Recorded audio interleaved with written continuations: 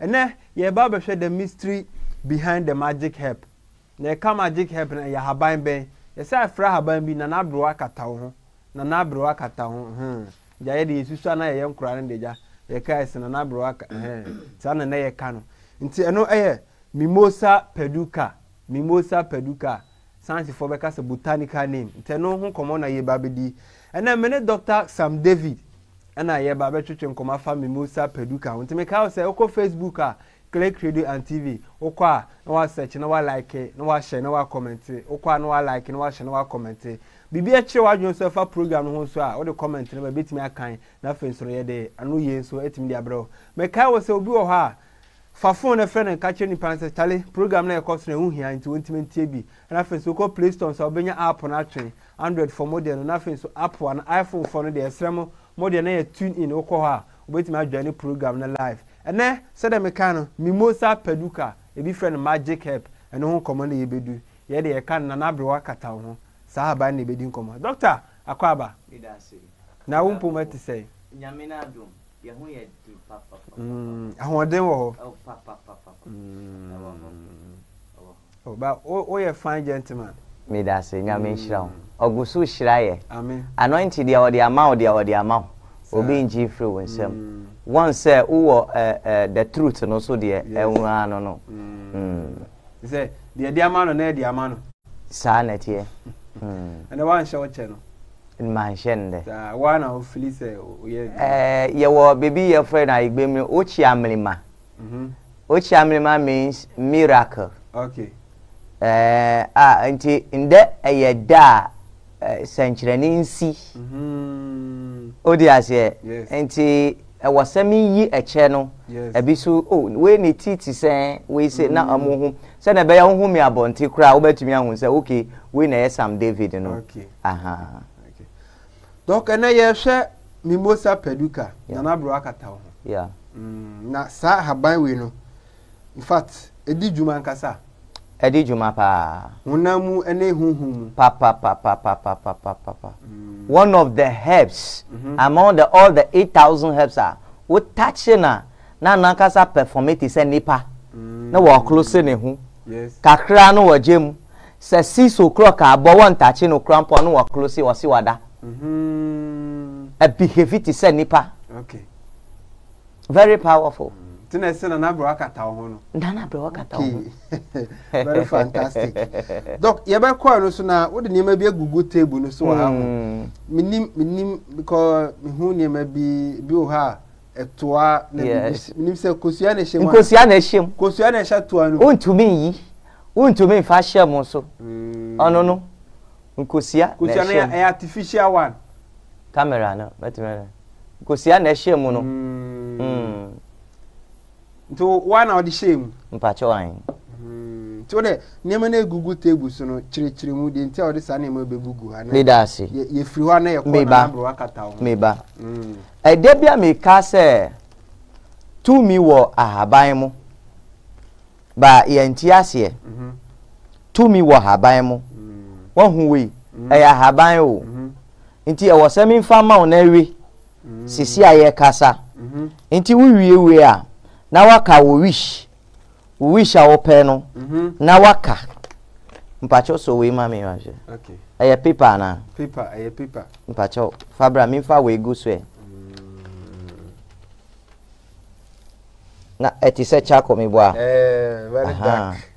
Nti wo hu se na ade ne tie ahaban no tu mi wom nti bika nkrofo njedi uti ase we nso ye den mix it msiwa. Okay. Ana media to omo ana media ahaban baku 16 album uti ase okay 16 album nti ahaban ebi muti keke ebi ubetumi ati eye poison nti enye obi na be kire ahaban wokoti because sunsun tai ahaban bi achi mpacho for the mame odi aye fama mi what food oti ase sunsun tai ahaban bi achi oti ase ewe nti entene na Jeff Dentino ko okay those time no ye nana mo ochi amlema wo nkun azamana wo nkun miracle okay producer so obetumi achi ana camera no What the factory? Won ubo chamlima. You understand? Yes. Nti ahabani nyina ni na wodi nsuo go so. Nti uka asambia na bibiasi. Oh, you're ready. Asambia ba kan go ahabani su bia no. Bibesi. Bi enu ano no. Nti ubetro wo wish. Atu we no so. Paper no so. Nti se na maye no na waye na wakata so se ya. Na hyenkyerene ase. But the following day no was so umfa akosi. Ewo tokro mu. Se umame e de work odro suda. Ana wo pa bibi boni a kire wo de enye. Because unya umame kura bawu. Hey, sanet here. Enti bako no. Na okay, mifa nkosia we. Ye fra bibi tagli. Tagli. Ye fra ochi mu se. Confirm. Me da say. Wa wo pese ohun se ya tu uduro ana ya ntu uduro no. Wo be fa we. Wo be fa half glass of water. Enti okay, Dabi akokoshe de. Okay. Ampa tagli ni akokoshe de ohun. Yeah. Enti ufa we ya.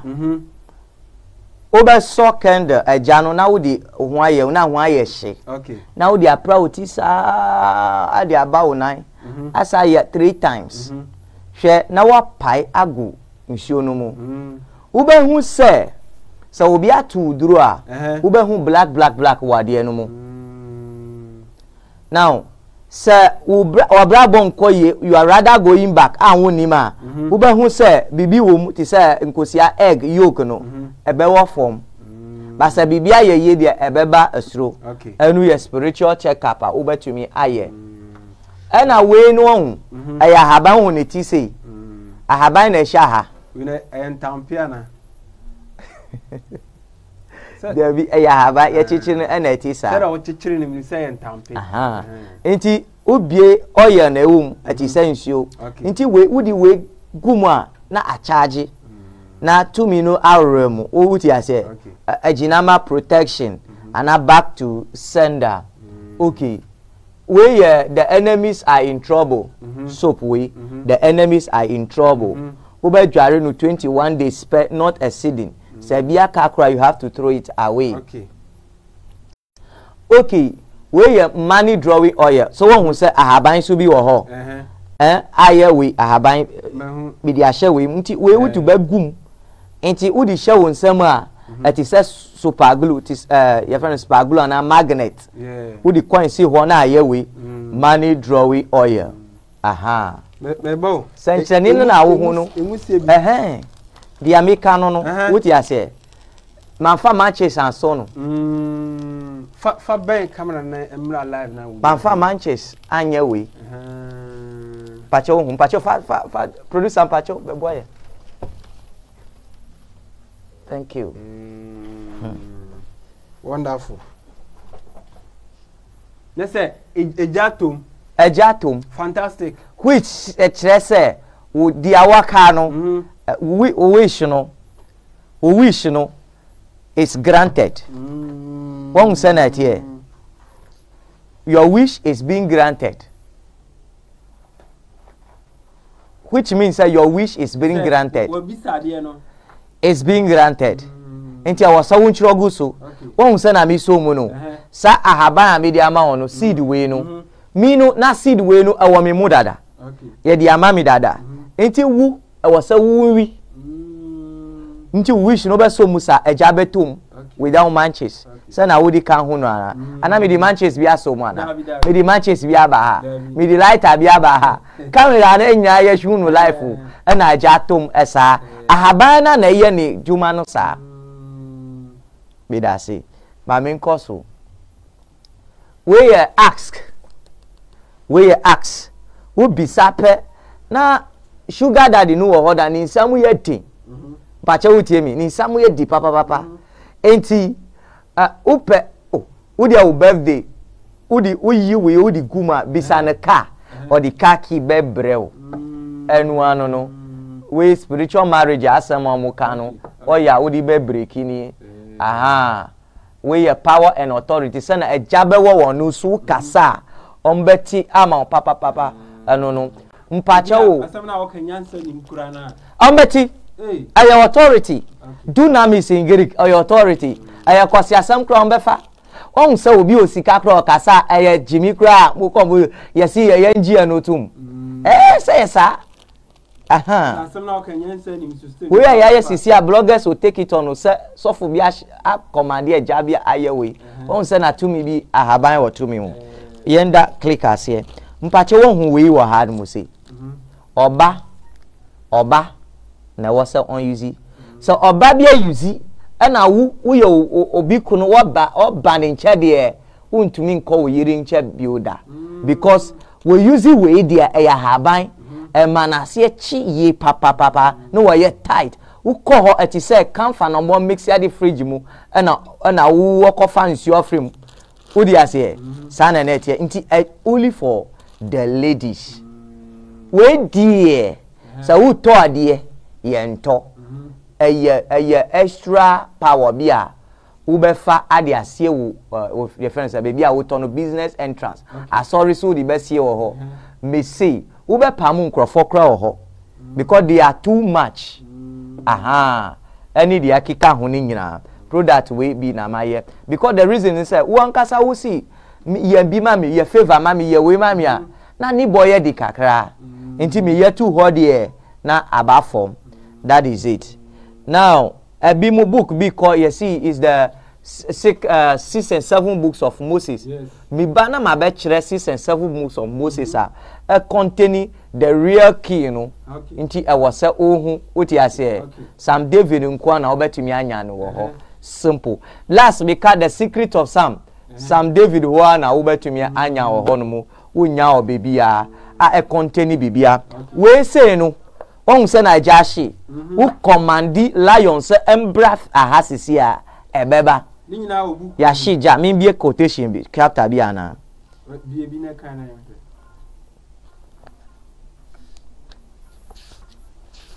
se bia si de en enye mi o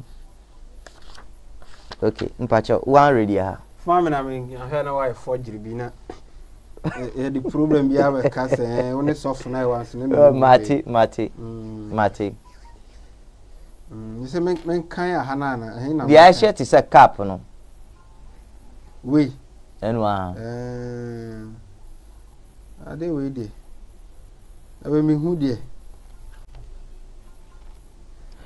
mpacho won o de kind look so this cap no it is standing for the 7 spirit of God the 7 spirit of God inti we say ayaki inti ready a ube fane baby a ube fan the psalm for inti spirit ni nyina ubetumi command e wo wose ubetumi asoma no na wa ya juma ma se na e wo se unye aha okay mpacha obi samia ma kire we ni nyina mo aha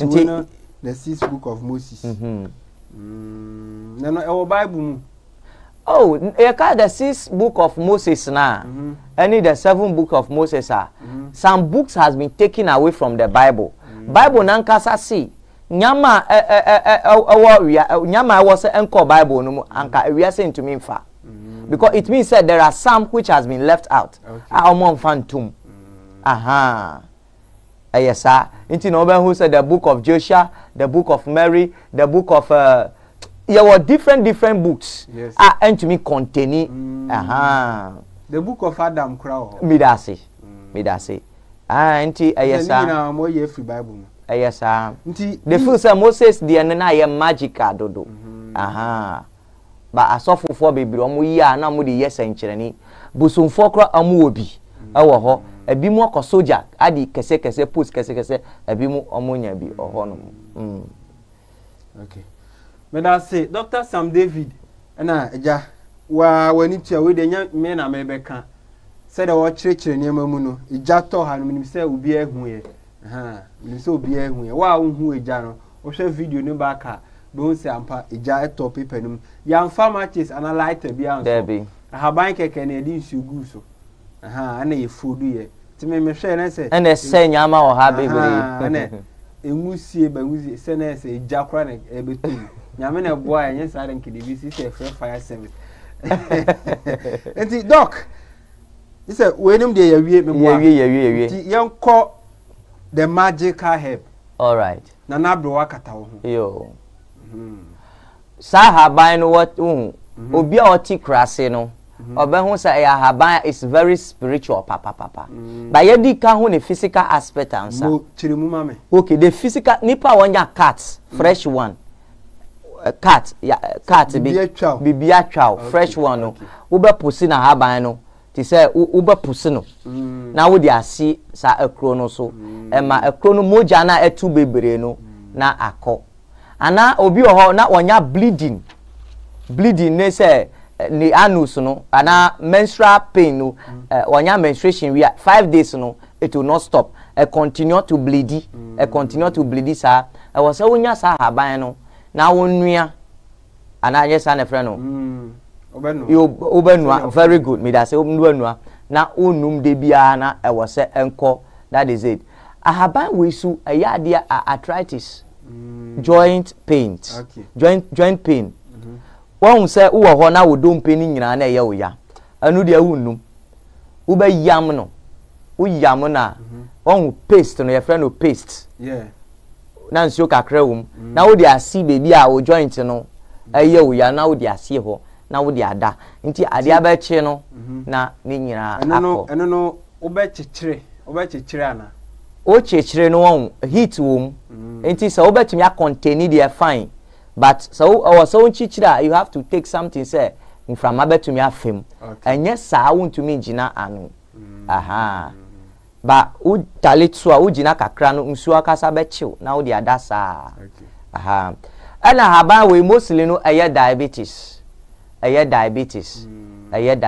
unua na sa unuma it stabilize your insulin to produce diabetes so it keeps it at the normal place na sa so na unuma akoda or running stomach diarrhea running of stomach anu so emani ko papa sana ahaban we ye juma look at something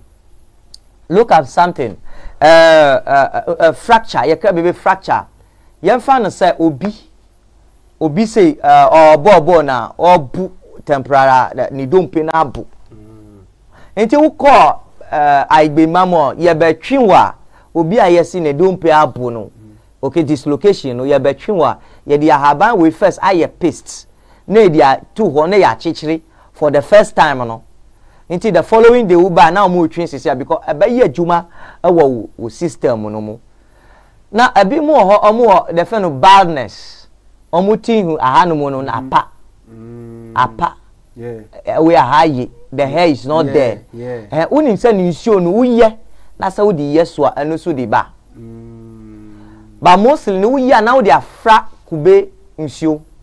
Okay, or coconut oil. Now with the afra na eye. Last my catch us about you say a coconut oil ni your friend say onion oil no atumi ye. Until with the way can it empowers it more. Na adi we ni nyina aba. We no it cures your friend say premature ejaculation. Premature ejaculation ni say muni ubanu musha wompema na kakra na unhu aba.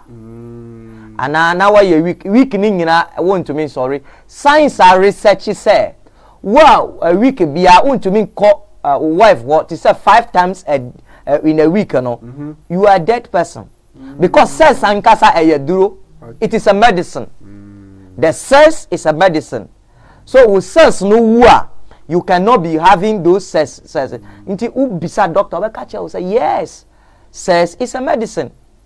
Idea I was say unye every day biya.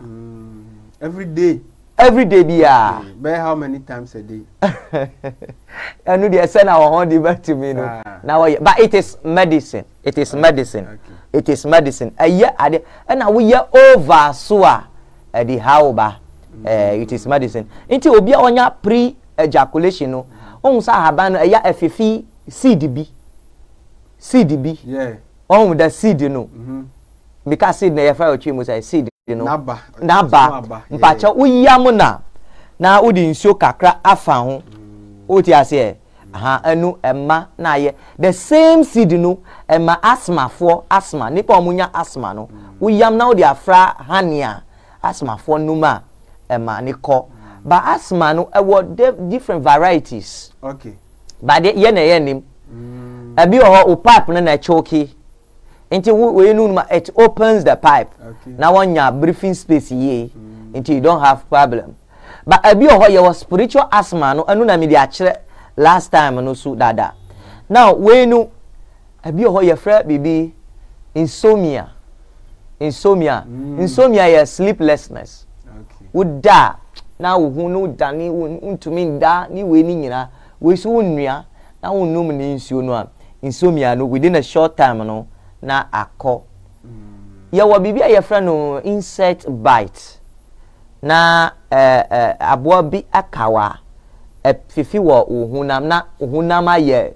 we bi ube itchin sa itchin of the sa na scratch that into ye paste na etwi sa poison ni nyina frame sa so na ewoka okra ye chichiri na sa ye a na won hu bisi a ama chire last time a uya eno so ye ehun juma papa papa obeye ne sen se bia do waka no obeye ne sen enu so obeye no obeye yam no obeye yam no na aform paste we see paste no pacha so what you say aform paste na baby a won aka no na wo de ase ho but the kai chichiri ti say a waka wa on say poison a root cross through which chichiri no it means say you should stop there until na wo de see ho na twi ti say na wo de black stone beka o krono na etwi poison no from before you go to hospital okay we say ewa hanom no ye fra baby sagging breast we special medicine bia ana haban bia abrawo po awu na ne breast ada fom obetumi ayuzi ama ne breast asori agina ho ti say 15 years girl on 15 years 14 years girl on some bo brace ya crampo na ni breast no na agina se very good very nice very good nti we emma abrewo so we use ya we di fa we na etwi na apeja no fefefe na aye nti me advise ladies omo tie mi bebre se na ya brace ya udi bia na wo mu na wo di nyama hyehye ase se na be ya be reziye for people to see, you know, ahaba we na nyamidia to ho se wo di be ya paste nti wo fie ananajo ba wo di fire paste fire sie keke you will see the effect for the first start but konso na ye for 7 days 6 days you begin to see say wo breast no na enu ankasa moa ko inside na peja shape no ani hu won say na tie anu nti na ma advise the ladies ni say it is bad say obekoko wo panie say wo pe shape wo pe tu kese abra ye what this magic plant no touch me not plant wo ho abra wo kata usu no wo ho so gbona mi ata pagba elanyi awonku papa be na ve dobi be ye fa ya po shape abi ye fa ma final lolo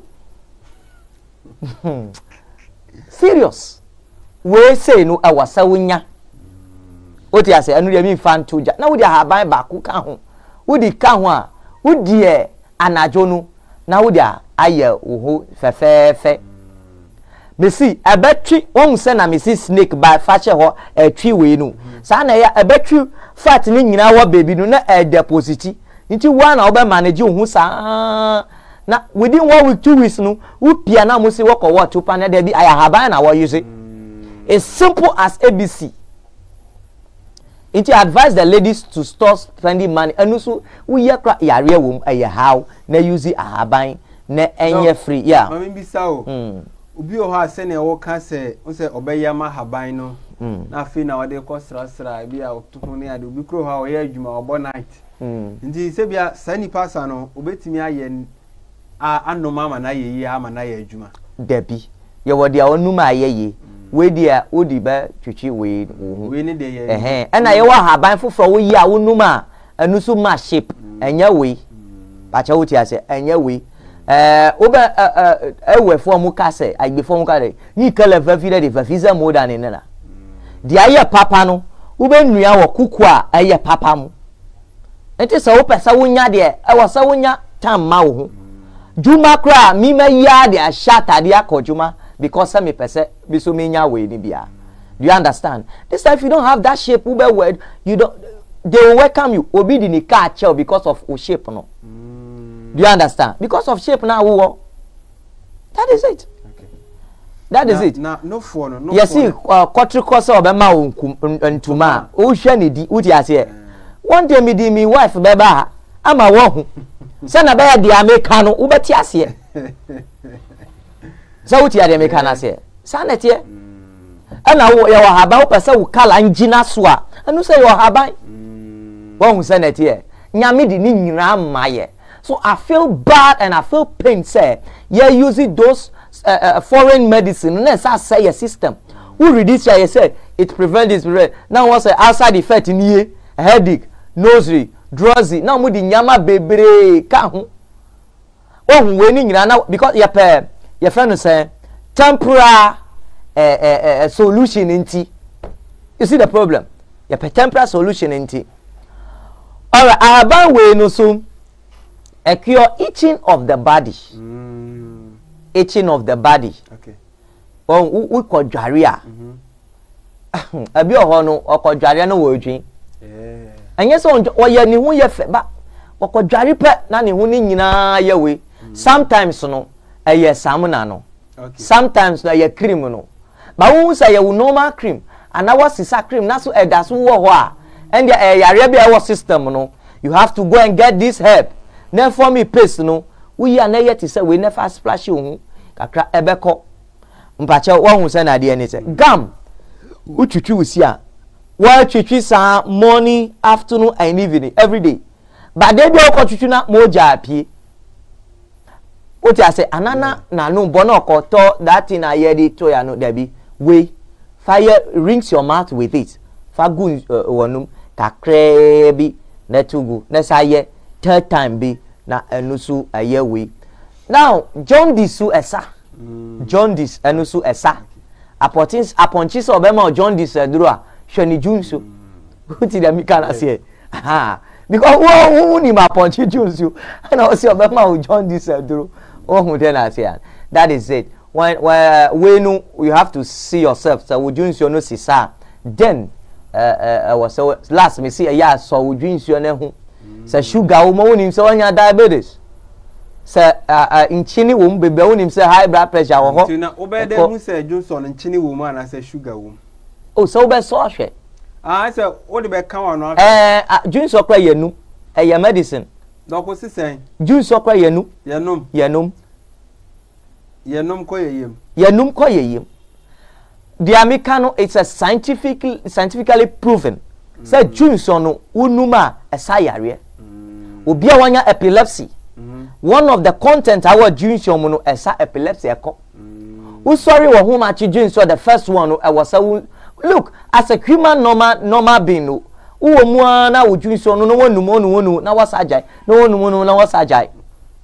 Seriously. Utie me go and ask every professional every professional doctor, he's going to tell you it's something special God has given and put deposited it is that is it. We yes from doctor for mo share na mutie na mu prove my why na ye head e course. Yeah. Doctor say it's a medicine. Johnson is a medicine. Johnson enim say nsu e ko ni padua mu no de enye no.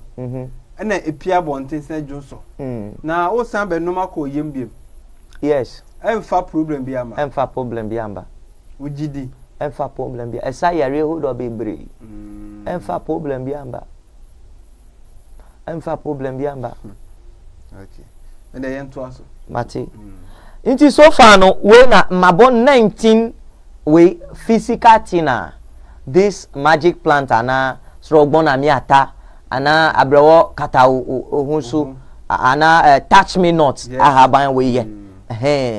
Mabo we so ya kosunsum no enye easy wo mi bon nyama bisa na nkrofo abimu omu sheki unim se asofo bi frɛ me herbalist abimu frɛ me odi voice omu frɛ me no mu si ahinta san we na obeka na me se dabi omu ka ye frɛ bibi secret omu si secret bi na wo ka na me se secret ben Adia no enye se wokoku nipa na wokosie na me ni wo ya plan se ye nka nchire obi na me ba be ka wo we ye nanam wo ho se moonlight wo ho wo free fan ba ye di wo betnase na mo ka asem we ni nyina kire wo anu so ye debe omo ni say one day omo ni ho a wo so you carry on to another person. Okay, you understand? These days those things are no more there, but technology has made it to reach other people to also benefit. You understand? So not to be selfish, no. Ayesana na echo. Good. Inti o assembly obet bisana ya call the spiritual aspect. Doc, you call spiritual aspect no na messages kakra o ma men claim through na. Ansana ya call hono. Ayasemo Justina Akos I say good evening click family. Dr. F.O. Dr. Ajus Doreen Mako say good evening click family. Juliet Ohena say good evening click TV. Ajus Nafes Musa Ibrahim Jebra say good evening click radio watching you live from Kumasi Edum keep the fire burning.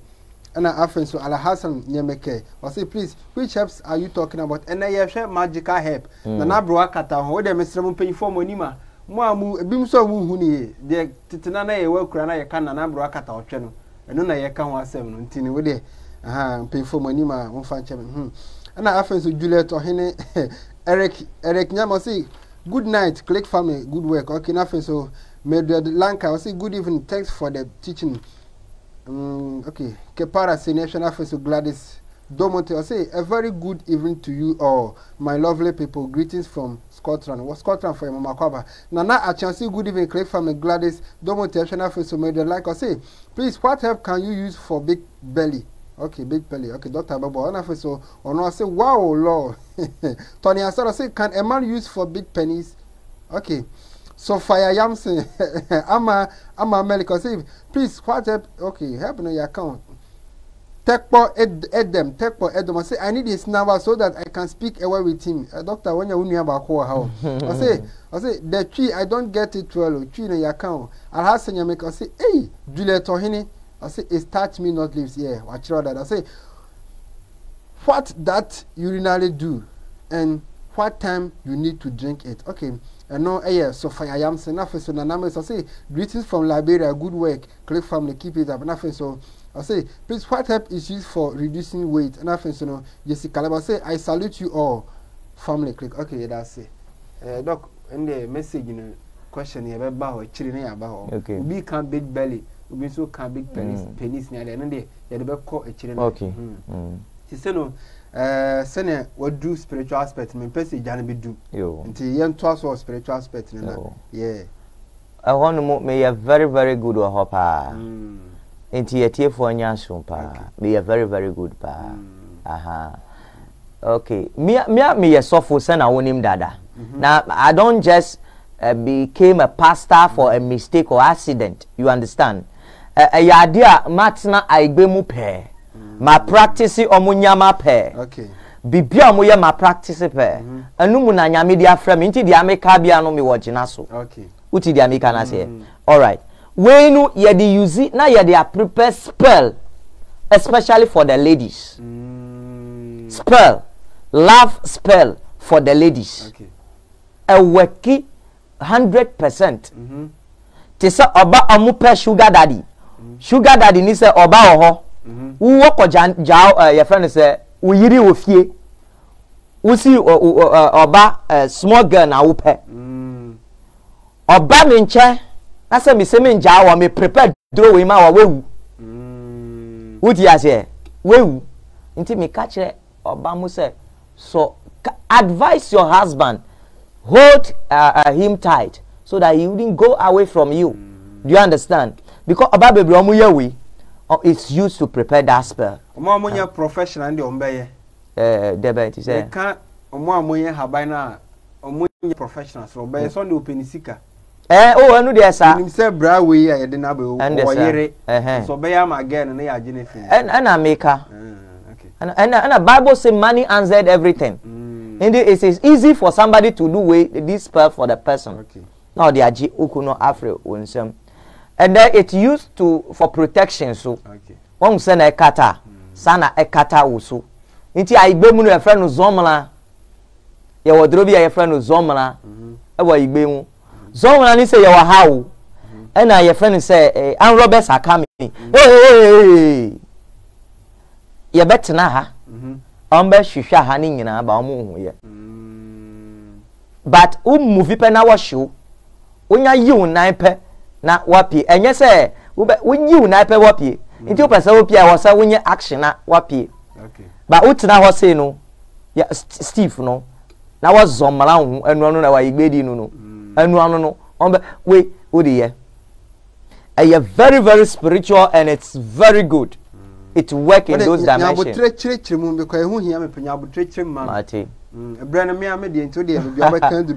that say.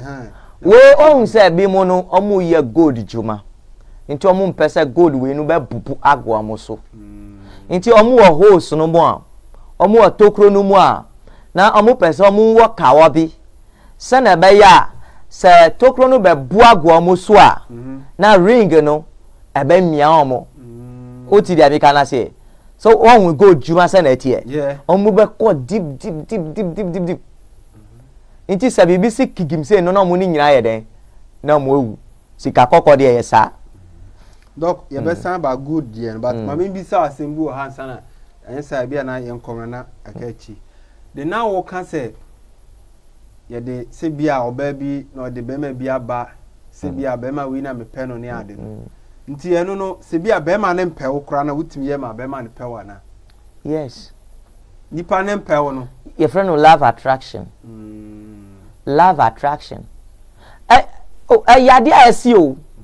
Yadi asi. Nti ye mfa ne se no oba na ye ama bema no se one na aware. Nti ebetumi du stage bia because of ne bema ni interest bia woni mu ne mo dro na okoye ye ni ntino ebedu stage bia aware ne betime egu anase wonya ye ne forever ewo adro no wo different wo dro a wo ye nti wo ye ansa bakuni se we wo di ahaban we na wo di your friend wo na be dapo da chi do uko villager won I don't go family ko won se omo se na mo ye omo ti no won sa ti no on ahuma omudi boss ati no yeah oh mi kire wo da as man no wo be ton no on na wo plot live we na wo fa your friend gbalich cassava ni stick no na wo de we atale ho mi nto aso obi ba ye ofie nti wo tina wo dam se kigi no wo ya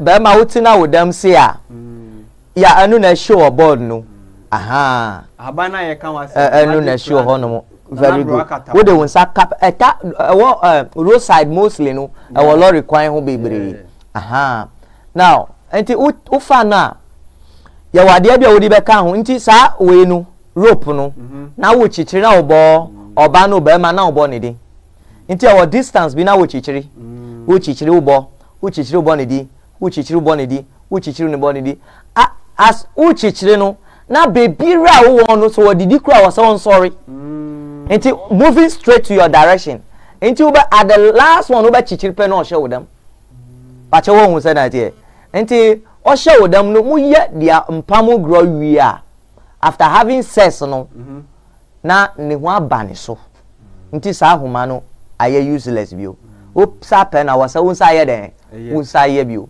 ana ye wo fufuro bia anu padlock ana ye etiso enti o lock ni pa na onu ampie da ebi omo lock abi mu de na omo di kotu ya friend say nsuo mu si mu santu na husband na wonti asem ni yiri wo ho ya asem no so nya baako se na be ya afie no our children can be trained very well no osimi ye ogboro ofie the america na mede so na so odi kosi asem anu no di padlock lock na o di to nsuo mu a o di to nsuo mu a wo wu krampo na asa lock no bio won se na anu tie aha ene wa ade fufuro bia anu wuye na wo di dware nti anu so sometimes attach wo husband no nenim okay nti I was different ye wo ba ko bi wo ho anu so anu no anu de anti call bi ho etiko it depends dia wo di be ye na wunji ndi say ye wokrofo bi ho musunsum adin wo ye ne dan kra enyeye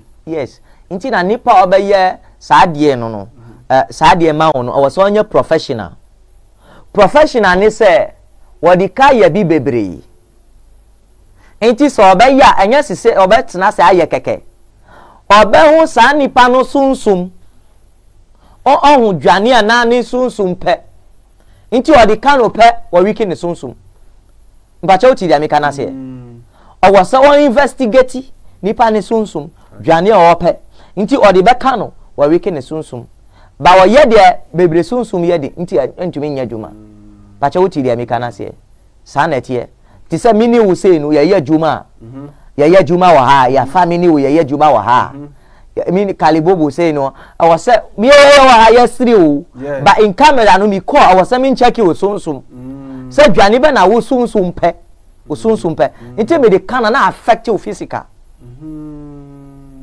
na why you weak ba wo okay nti oba wo ye husband ana wo ye bema na wakofa no mistakenly o dia say mistakenly na bible so ka na ye curse da wo so a wo say wonche na ade wo no physical so na akoma empe a anu so problem be si wo so nti wo say ni sunsum na wo be pe na ade wo pe na wo dia ka no na aye free okay nti me da say ento so ba bia wo dru gold de no nti gold for on ewu enya de pa nti ya mochi adro for so bebre se na be ya on betumi anya protection bi se we nu be gu amoso a na e bi sign bi beba na omo hu ebi wo mu ahwehwe mirror omo be call na mo hu inside nti e reveal dia ebe kosu achiro omo nti ube hu o se o nde dia mayare mimba because the secret na was so catch a word and for nko se we na be simple so wo hu kra and was so be catch no wo catch na sa de no asai what ya je nti wo be ka se mayare ana we se bia ene ye kwam na no bebu agum na doctor me no wo hai woni mi se na ye kwam na bebu pa na wo hu won kan kire me te se no wo ka kire me a amena na benya bu ana se enya mu na me pese me hu da bi me ka kire wa ebebu se na e reveal bia ebebu ba wo hwehwe no eduro na say what I say so the third person no anya ahun secret no nti anya juma bio nti ubetumi sacrifice wo dan for aka kire no fine eduro na say but remember say next time no munyina mo bewu because eduro bia ni wo ubetumi ade a check bio but wuntimi fa kwan foforo bia so enka kire wa dan for no se bia chale ene de enkwa adwuma ompe kwan different way bia and divert na adwene se bia wonkwa adwuma sunsuma de you cannot steal nature untumi wia nature untumi wia nature say what testing message and what you ni say what you be o se bia wo ye no a spirit dia wo aye wo no a spirit nti ono amfin wo na wadanfo no ana no so stop it next time on kan nti wo be kokko na hwehwe no wodam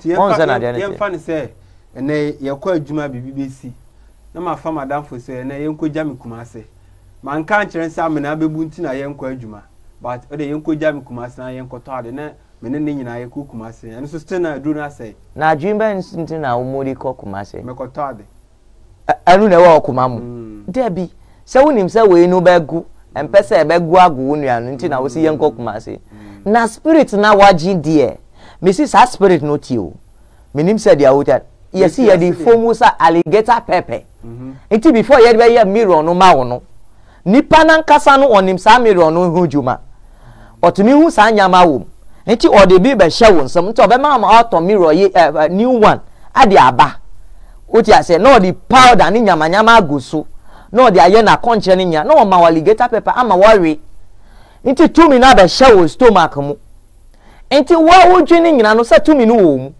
nti you cannot deceive the tumi no the mind that you are playing on the intelligence of that spirit ebe kwatia wankasa okay so ye nto aso do nti sena meka no nti abi mu no omo dey use na mo dey prepare that ring ma omo some those ring na ye line nti uta shape bebra menim se ohun sa ring na enye straight aye copper na omo ti say omo weave sa omo weave sa bebra ta she we na omo di anua saa we no ring no enti se na eya ekabom ebie ekabom biem no saa so na on sa wodi unsa ko kana na akabom saa so na ekire se bibi ba si uso na ayeden na amia ebi dia ne se ebe ajabe won ebe hyew ukofru kana obanya accident na amia na wo return wonim se bibi ba be si wo hono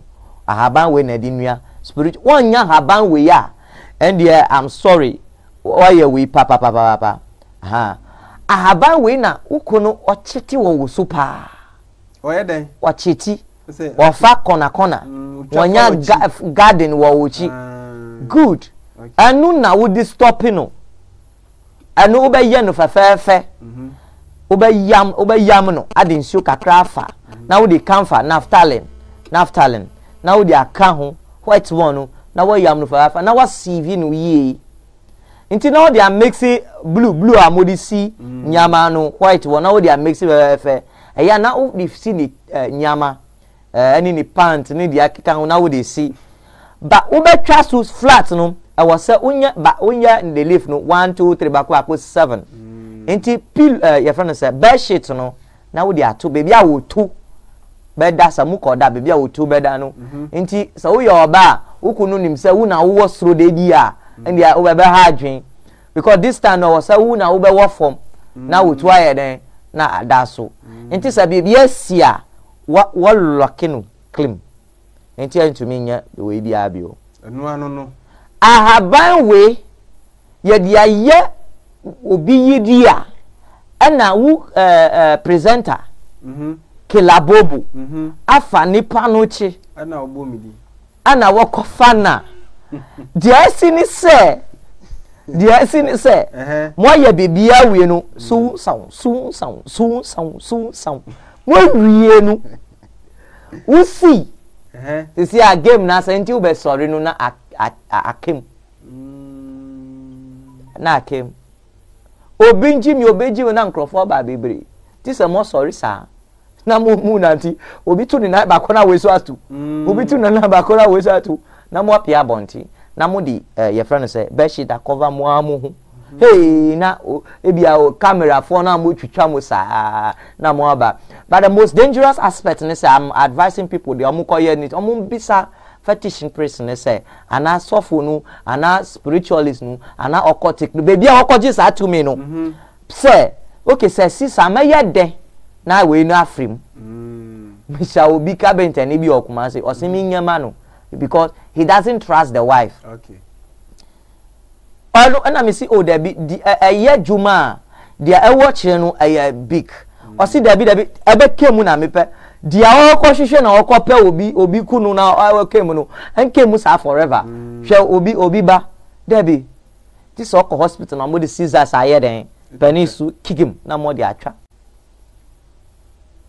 Na mo di plaster sele ho. Doctor mami bisa o se bia wakoye ade we. Maybe wakoye we ye no oni oba na ejaya still now ubi ekofa na ebekema na. That is the advice to the ladies. Sir, they should be aware whom to move with, especially the single ones. Especially the what? The single ones. Okay. Sa nyama we any dujo money be man ni da na nsuo na apie ebi oho ye yare na ebi oho edro money obi ada edro owo de ahye wo mu Okay. pa che wo tie mi Tie paddock. anu dia be man no koya omuni ni beda o nti our sambia ana it has a name a obebo nti na lock no nti aya wo girlfriend ukura money na ada alock no bebre yema mo girlfriend because the trust is not there. Bebre yema mo girlfriend pa. Until you will have to see the person, no. He will come nice in the sheep clothing, but Abiano or your lion in the wooden. Nti se fa say bema no entrust oba no. Na bema na fa akiri akoye sa na ema we. Ne bia bema no so kro no so twa fa akiri a. We nyina akiri ni still na drone be ya adwuma ma no. Oh, yeah, I say no no kwaji ebe ya adwuma. Drone there awokwaji no wasanya adwuma. Awasanya adwuma. Twa fa akiri. Ba obi ko fa akiri dia na kan. Inti say later on na we read the law of karma. And never sell by man and they pass a letter. But need the no work here was so dada. Inti was a wusu or banwa there on sorry who protect you with ye. Me, I don't like a situation so na beya. At the end of the science and Obeka say, Jimio, so for Jimio, umpaibo from umpaibo, but not so full, they are not in good. So, what you say? Sana upe. It is not all things that are prayerful. Prayer, okay? Aha. So the sentences which are principle. What of say bia? Bema no koyes and bema ne wu say obaneti ase. Bema ne wu. Yeah. Okay. So bema ne wu a don't continue to work. Why? Yeah. A spirit. I don't continue to work. So busum phobia wu a ye di busum no good ne da kan mo na ye di asie no. Because anu kwa na ekoji ye enye omu ne ba ne bibia. Enti it takes ni ba ne say dia me papa ye ne dia me to aso. Na anu so anya. Ba anu so dia how ba busia no mo enwu spirit nwo na ewu say Jesus deliver a mad man. Osi mu ye wan osi we are legion. Legions ni say we are many. We are many. Okay. What deliver no one good spirit no one mani ko share aboamo. Because the anyamya no say I have to be in the flesh. The spirit now have to be in the flesh. Inti wa commanding no and the spirit no say, oh, have you come to torment? And if an ebeko appointee pig no man okay pa preku no and okoshe mu. Spirit nwu. Inti yenjai say ya call sorry. Ya chichiribo sam chichiri no mami ya chichiri no mami ya chichiri Satan. David. Stop deceiving yourself. Move according to the principle of ya chichiri Satan na enye year.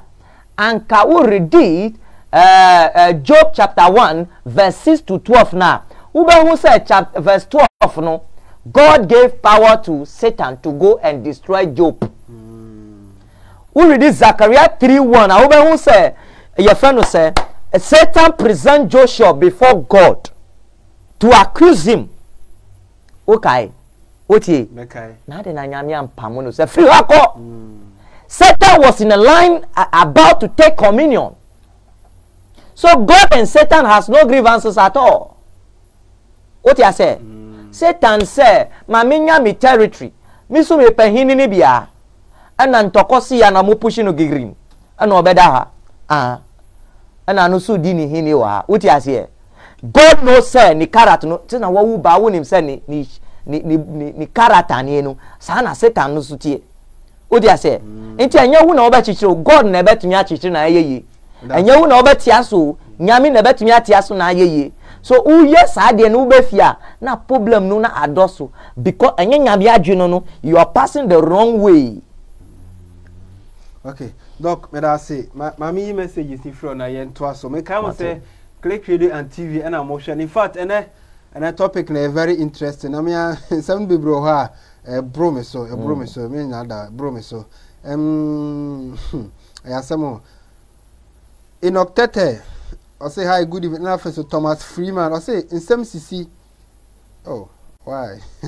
Philip Kwame Asante. I say good evening, family of Click, watching you live from South Africa, aka Razak Golden Boy. I say Chris Bobo and Dr. Sam. I salute you. Oh, Razak. I say salute you. What? And I say love you. Okay. Musa Ibrahim. I say please want the cure for root rot, foot rot. Okay, foot rot. That's a pro. But questions in the munya botema yamboa e be wi doctor be summarizing nyina am once enough so in octet I say please how will use the leaf cure to grow my hair. Okay, obi bisa kwan obefa so use hair na ma hair no ti wi ana Philip Kwame Asante I say Killer Bobo and Dr. Sam, I salute you all. Click TV radio say best in all. Okay, Razak, that's it. Tony Asara say, oh, why? Inkum just say I like Click Radio. You are the best of all. And I feel so. I do that question. You man, I dare say or say, oh boy, your action. I feel so. Kwaku entry. Manasi say this is deep. It's right. In fact, it's very deep. It's very deep. It's very. Doctor, yen to so spiritual aspect say na wo ka no na church ni ma bebruma yetifo obi bi sa say ni hair ba grow no me see coconut oil plus nsuo we okay udi fraswa na ebe ma nwino nti ebe ya fa onion oil so ka ho anka ebe ma na ya fe okay agro ye pam share tie those days are me young no na nkrofo bi omodi yanim eya omukoje duro bi na abaye problem ama omo ahaban we na omodi use here okay according to my research no I've discovered no ahaban we na omodi use here na omo me ahaban kasa me se me nana onu oye comfort or titi ahaban ba on pese me meben no ba dia owose me hunu na wo kire me onu ti no me anka o dia say okay your friend no toku he no toku onu so otiti ahaban na me papa to gbiagbi the third onu so onu oye hene o dia say aha nti ni nyina ahaban de enye say ubekokosua o naturally na wahu ye de ye entertainment o dia say ye de ye entertainment ye de dro ka form ye de ahaban ka form ye nim form nti ye ka asama ye nim de aye ka uti de make na say very good now on adrobi oho wonnim usi ukoji yiradro ayiradro se na be ya bibi si ube yira no bibi we bretasi nipa no de awo koji no ana ope obema bad one no enti ode ahaba we hyem a de asinie uda 12 o'clock pepepe no ube hu se obi na noki oponu pa kokoko enti utie prekupe no na wundi hu bio bese wundi hu ti ase okay unhye bibia se na wuda sa na wo be sorry no na wunanti na wo bie don no na wo pie enti wo pie pe wo be hu se bibi da wonim sa okofaska enti se click TV na wo ba na mudi ska share tokro mu a wondi ni hu sa de no ye tumi a elda na no nti wo be ko straight you can imagine say na wo ya odi nya saska na se wo ho nti wo be ba no be when e won say sika wo ha obe wiaye edinichi nti obekokoda sa wonyane a sika na obe hu ansa na obe hu say ende awako baby nti obeye sa bedu baby no na ebia omo bonu tu ana no mo ko no eye dro boni a omudi shem omudi she ya fa ira dro mu omudi we she ira no na adane sa de no nti sa juma ne na eye nti so pesa wo ye wi na fa sika kese da udi ye ba undi hu nti wu twemu na se obi hu a you cannot dodge because anya wu or go straight to where the money is nti police di tu oba kra wunti odi ase atu wo suko se jami you are going straight to where nti onbeku ahaban we so it is good and then it is also bad in that regard okay. Aha otia see ye wo ade bi otiase aye hintasam awo amamremu ya wu Tuesday ya frau koku anya sa koku Tuesday anya Tuesday okay the Wednesday ekwa Wednesday aigbemu ya frau koku na koku awo aigbemu no aye busum esa ye din ba esa ye busum oti dia meka na se aye koku omu na omu bo dadodo gong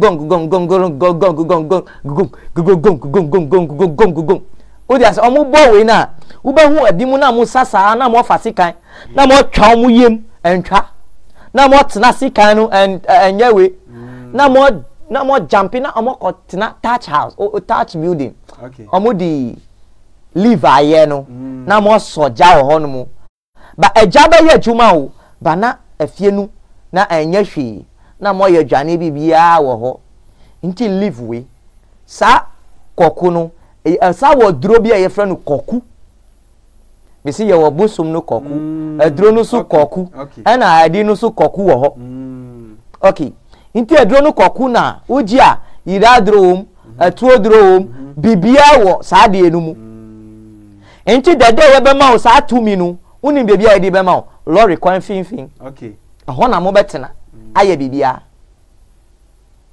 ka twemu ho na mo betena ye bibia na nyama o mudi be ya ma odi e wo se nko wia kuko akukọ so be wia bibia wo krop wo be wia ansa na ye di sa de na ya ma wo be ye de ya wia ahaban we na ye di be ye be si jaso sa na abi ti say ye friend no say na ye ti say ashes na mo di mark aya ha na mo di ashim na mo di aya asha nti ye si ko market nti wo ko market o mo ho ti say na e wo ha no ndi nti me be fa nyama bi o ha hunhumi mi a mi pese mi nji sa to mi no nti me ko market akosesa nyama bi ni nyina ma pese o mu di be ya de ma mi no me kokko wia market ni nyina mu humi na akukọ so machi akukọ so humi na me di aba kwan ho na mo ye duro na ma me nti sa akọkọ no wo mi mo wo mi mu nti metumi yira metumi ya bibia protection bibia wo nti wo gidi sa am robbers yusu bi ja na o ya robber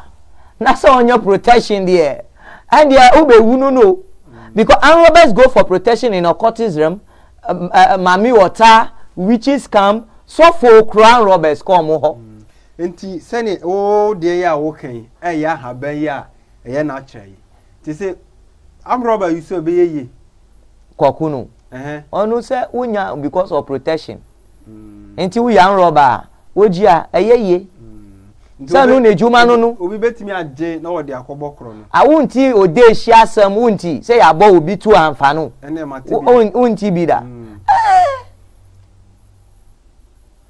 don woni bi enti am bi sa ene say aduro no nya fair because minim say sunsum de ke di asem nti na obi a wonim say nipa wo ye kromfo na o si ye adwuma we ma me na wo ye adwuma na ene say tumi na ta aduro na chi so no du ba bi a wa nya fair aduro no there be 2 minutes aduro na chi aduro no nya fair okay I can me anu dia can explain. Na no de adwuma na wo ye the say your principle na adwuma na wo ye anu won yet say ye nipa say wo wi ade a eye boni won wi aye we anu won nya that conscience no dia because purpose na wo gino no anu na wo ye but obi gino enye say ye wo kokufo bebre omo around wo ti ase omo around hu ono mo shata de omo around pa wo twisi kan na oba hu say dabi akora we wonya akora sa dabi ube twitwa no sa ntwitwa ube twitwa no sa ntwitwa ba na wo wa yira afie no ntumi nko bio okay. And that's it. Yeah, I think say that is 10 spiritual aspect na maka. Enti your friend say you see kramai won wo abodwem ananya sa na friend no. Akukọ ntu mo abodwem mi da ase. Chi no ye go so hwan kakaka. Enti kila bobo. Akukọ yo mati. No nya nyame na aboye na antumi ye we opeja ye nti mi ohira me a mi mpeja me ho da awose mi mbra me ho ase dia juma odi hye mi dia mi ka no enye se mi ba na mi be ka keke there be you understand o si kire aman se we na ewo ho nti wo be hu bad no na wo hu papa no se wo pesa wo fa bad na wo fa se wo pesa wo fa papa na wo fa you understand if you see my teaching no you will think say maybe something, but those are the spiritual babies.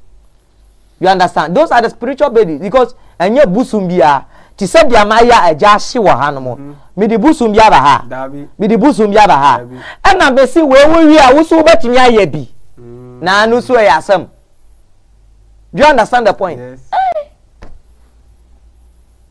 Ayesa nti we ma wi ehye me yem alligator pepper no anu so anya say you reserve no ye na now anya say the serve na ma yo what did the bunch no ankasa no ana egu yeyem enti untumi mfa serve say wo betaye calories a wo di ahye wo nsa anu ye dia wo yeyem so you can use your hands say wo di betache ye debi what did the american say aha wo betumi akokwan ho say wo kodi duro debi ya ka bibi o igbe majo hoho pamali hoho moso ma ba che mi wo ho che omu nyepe udi azie nipa no from the source no and wo ko ho dada no you are not the same ye di ahaban de ye ka fon esa no se ahaban no ya nsua ya pusi gu ya som nti se intentionally ye kosa ye kodwu nsuo ewo ahaban so ahaban kasa se enju nsuo me so oju nsuo me so we na be ye juma we na me ye juma we na me ye na di sayare odi ase eyesa kilabo but as doc Dr. Sam David na wotene kan ne ye hwe in fact ahaban we di me be bo na ma bo break kaka the magical help so na bro akata ho yeah but ye dey isu sane de ya so na bro akata ho sa na ya kana nti ubi kura okakura on ti ase but eno na ye kan the magical help the magical help na bro kata ho ebi ekura ebi wodi bebre o mo de frɛ no ebi wodi be hwɛ botanical name kura science to for frɛ no Mimosa producer Mimosa producer sana science for from bado Pudica okay nti no ne hu juma na doctor eka no wo hwɛ mystery se chale just say physical aspect no hwɛ spiritual aspect na di juma bebre ya di bo nipa ebi didi bone ebi so de ya de yo na ha me kakra na ba doctor say ahaban de wonim se papa ne bone de wo ka kire se wonye no na wo ye nti yegu so edi nkomo no doctor yento so na yenko spiritual aspect yenko muditis ne ka bebre ka ho mai okay ube pushi me more ore yenko hinta sempa o yehwe bubo so mai ahaban we a yese katawo so no ubetumi age na ofie ube proti 7 ube proti 7 na odi ama obi unse obi be wo ho fie na prekupe na ni onya blind ana meka na ochi mu se ni afra at once uta hu sa wo ye normal wo ye okay wo steer sword or drive car ana wo fie prekupe na ni aye blind okay ukomu a wadi boni ama obi nipa ne obi ewo juma mu o ma mu apamu no kalibobo kilabobo misi kalibobo kilabobo yenko nipa no wo ho ni ba wakose no nti anu so ni chi no opese on revenge a o si dia best me ase no nti okofa haban we ya on dia me pese me nkire ni se o mo di badi boni nti a ofa haban we ya wo fia odi be fra woni nti wo betumi akọ the best glycomalologist the debelogist but you can never get healed because it is a spiritual something unhu ade ba untumi hu on sanete ahaban we eyesa and ahaban we is very very spiritual na etumi do away with terrible spiritual marriage no ye wo mu different no yeah, what the deeper one, the your friend was saying, the dangerous one. Dangerous one is say, what cause suffer no was deliver me from spiritual marriage, you know. O konona spiritual marriage in ankasa ni agent baku, no worry suffer no so. Oh yeah. Oh me suffer the amika true. Spiritual marriage be until be chisa. Uti suffer we so you powerful. Ube koni ho. Abafie ochina wusa frenu se uba no osimi ni ho emba se onim de eto no oda na jo sa sunsun na muni ni da no na sofu no be hye so be omuni ni da yi pa wo hu se na tie yes na dangerous one no and ahaban we atumi ma ni kopa the dangerous one no the dangerous one the ebe ye obasa wan kasa obekasa wo ye kai wuna wonem abeye obasa the dangerous one na so obi a oye masturbation wo twitwi ne ba ma ho no anu on twitwi no 2 to 3 times a day there he is not satisfied sure the dangerous one no say nipa okay abi okọ dwaria na okọ twitwi ba ma ho the dangerous one no say kilabobo ye ti ha sa wo bi a wo she wo bi a say the camera timi so say min kasa na wa yete se ko fa de na wo branch sei na wo ho na wo pipi your friend say producer na wo twitwi wo na obetena se the dangerous one ni nyina is spiritual marriage serious one nti mama bi so e mana o sa anu ye signs of spiritual marriage masturbation oh yeah you have a spiritual marriage o business collapse spiritual marriage say yen to de spiritual marriage ebi ohokra unhu say muni obi ada ba unya we spiritual marriage de okay obi o ha ohun say obi ne da but ade be china ne ho asay spiritual marriage na ahifa na sa spiritual marriage next time best there was demonic entrance baby omudi ko ya brabo mo ya best demonic entrances no won afie busuma na 1919 gorogo 19 ho anu na be di wo he has every legal right so obe take you doc ma mbi sa say mu oba bi o ha owokunu but sina se wan fani kunechi ne be ma fofra nkoda ne ho nto no spiritual marriage another one say omuni ni kuno da she doesn't get satisfied eya o close ni eye ba ni kuno no hu ni kuni da pam ni ho aba na onim se o onu dia wo ye we yi aha nti eba ne sana ne se ye ade foforo kra o se be ma ne ni ba ho sa na ema ni bi so ha we de mpefo mo obi ebi timi de omo nsa hihye omo ho ne ade enu so ni nyina spiritual marriage no spiritual marriage pa sa sa pa nti we the dangerous one we na den take it off every dimension bi a wofa every prayer bi a wofa so won fa we kana enko ena ebi wo ho a ye wo ha ye kira haban but ahaban wo sunsum enti uni ahaban sunsum wo mu a ukotia enye juma okay that is the secret I was saying hu yamfa because me ya haba yamfa nhye wo mu ukotia enye juma okay won say na tie enye juma I was say you have to possess that spirit it is impartation ni bia before you will be able to use it to do those work. Kila bobo. Ayasa. Me da se doc. Nde me dey just say ho ahapa. To de yen to aso. Okay. Me pese ku spiritual aspect. Dey wo hwe a higher kwan wa wontimi nkan na. Enka. Me kura wo kan e be ha you obi ko na problem ba e be ka say kila bubu na ka say wonka. Nto de wo hwe a obobo so a be yi ni bobo so ma me.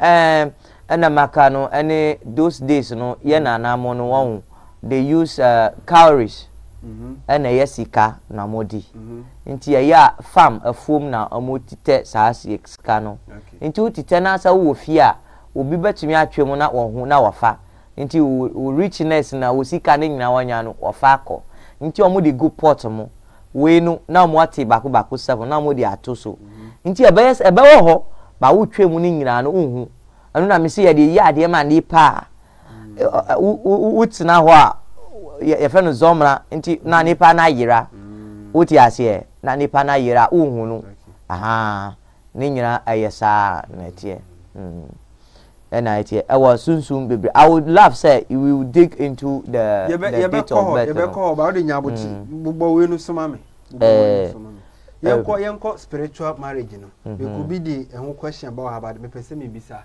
obi de ne say oware a enche 3 months acha 3 months o saware ni gu egu ya obenya be ma foforo acha 3 weeks ebegu eno so doc and dangerous one or spiritual marriage but the aye me ya ne say okosofo ho a now see was spiritual marriage ji oye we fakodware uti ase ji oye we fakodware ube dware a wonti bibia ase won say na tie fa haban we na fa kanu na ye free Revelation 22 verse 2 fa haban we na fa kanu then you are safe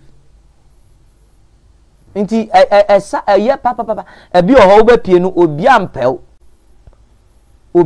as obaya ope obema no obi ampel saa obi ampel ana obi oho nipa obepe no wenyi na se oho no mu na so nkora small boys na bepe no ana obi oho woye abai wo opeson wo ba old men na omo brebe wu ochina no na omo dia omo pe no on senate nti adi spiritual marriage are also a different ways.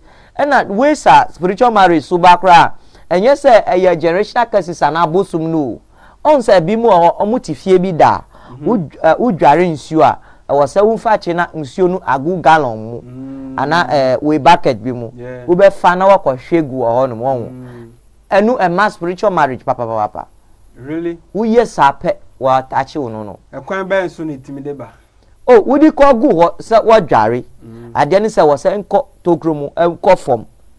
Nti want me have access to it. But wodi ko gu kwan ho a e spirit a any nam ho nti e wo se emfoul. It's like say wo dware openly. Or have access and next time wo gina your friend say dware bathroom ho a obetumi ahu nakedness. It's an entrance. It's one of the entrance or the sa chance no. Aha. On senet ye. Spiritual marriage aye bebre juma say bebre hwehwe juma sa disappointment na monya because of spiritual marriage na. And edi sa we no. Me see sika say ebet na wonsam de ubua ent na wonsam da. Esan says sikasu a spirit. Money is a spirit. Money is a spirit. A physical ye hu say but a magnet is a spirit. Into no who money drawing oil no. One say that because it's a spirit. So spirits are moving it up and down, manipulating it. Into what spiritual marriage it has lances from the spiritual kingdom. Into end to mean fa we no. One say that yes. Aha. Mate. Into doc yenko se say no yenhwe date of birth no. Date of birth. Na adewe doc ma dwene ho amentiase date of birth no etimi ya effect o nipa shebre so. Enya effect wo nipa shebre so. Yes. Because it is not by mistake. So you will be 12 o'clock. Now will be 1 o'clock. Okay. It is not by mistake. Share Jacob and Esau. They were twins. Yeah. By ya wu omuni nyina one day ya will be another week runs and ayesa wu fufro because omu kita two different destinies. Enti ya be wu 1999 86 83 84 no ekita two mi bia eweki ono shebre obi biara owa brabo we mu no awase onhu ni shebre from either Pam ana ni date of birth no. Enti sa wo nimu date of birth I'm telling you say you are lost completely. Because your date of birth no let's look at it. Important of date of birth and can person ye bibi o and can person ye bibi answer na so udi mi call straight 10 but before you be call no udi ajiwe fa number bi mi work card 7 ye be ba ho okay. Be ba o de de wo kan chirimu ka me chire spirit date of birth no mo de wo kan mu ka before ye be okay date of birth no aden na wo be hu o date of birth debe na ema your date of birth will be able to give you your destiny number or angelic number. So angelic number is 4 is 2 is 3 your date of birth will give you that. Okay. Number 2, your date of birth will let you for obema will angel no na wa convert message or ma message our daim your date of birth na yes sir. Your date of birth no ema unya result to your prayers. Now your date of birth no ema unya connection to the creator. Creator ni the one who created heaven and earth. Okay. Your date of birth no uhu ema uhu the lucky month lucky month enya busuma ya wu no. Okay. Ya betumi awu August na so lucky month ya December. U date of birth no ebema wo hu lucky days. Okay. U date of birth no ebema wo hu lucky colors. Hwe u color u betumi akase me pe green me pe yellow me pe white.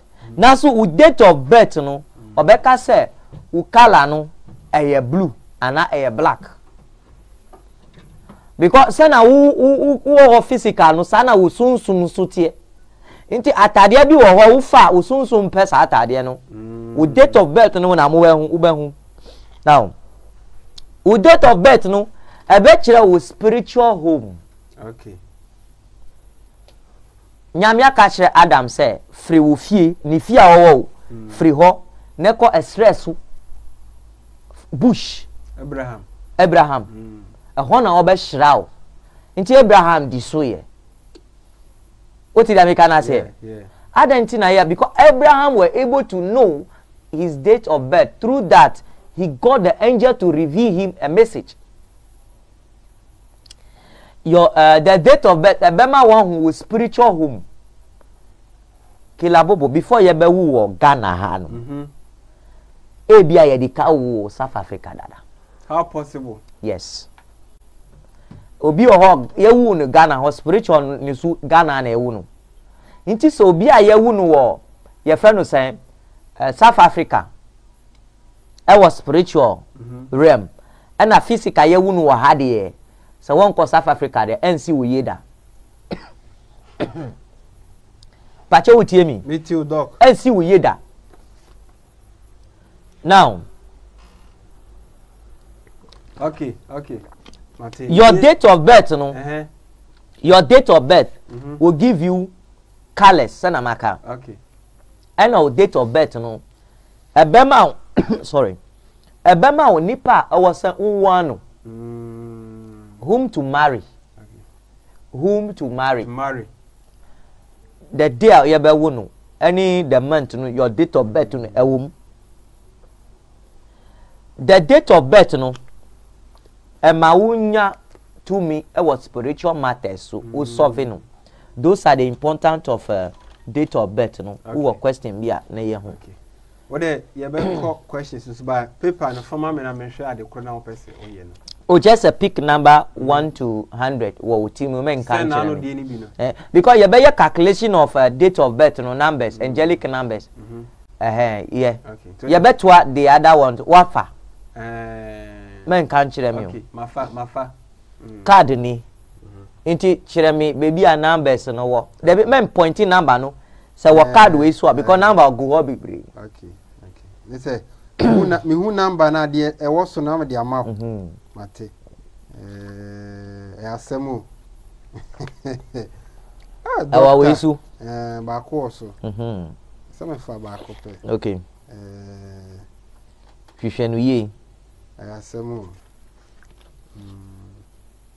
Ti sana ba no so betimi ayi bibia na doctor. Sir, we are building a foundation. Wesu an ebegina aya calculation of how to calculate your date of birth no. Na wakonya ukala ni we ni nyina no anu na ebehwe. Okay, yeah. Esawa we isu. The aka de bibie ni. Check ni ye. Anu anu doctor. Obeti o. Anu anu no. The aka ni enim. Osi we. Fachre odin. Okay.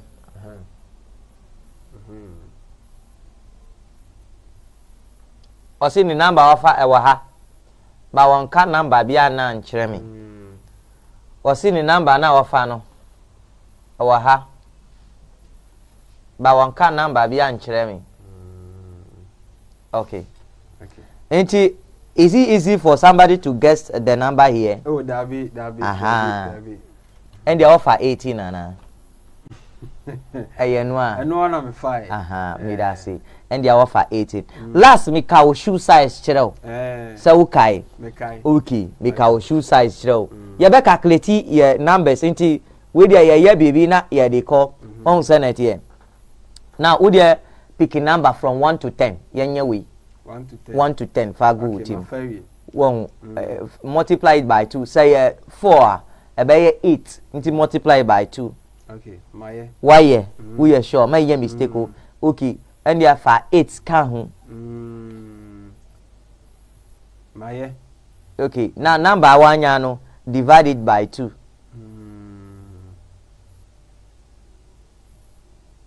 Okay, my why what divided it by 2? Now number would can you what fano okay. Okay, sa number no. You free na me share there. You free mo. them dividing the meaning. Okay, my. Why yeah? Now, young fan say A for 1, B for 2, C for 3, D for 4, E for 5, and yes, sir. A, B, C, D. Enti D will be our answer, Namiboa. D will be your answer, Namiboa. Enti number now, I have 4, Anna. Anamiboa. What catch me? Okay, you ever who you share destiny how to calculate number. We need a intro be a year, now you're the share we. Okay. All right, young Koso.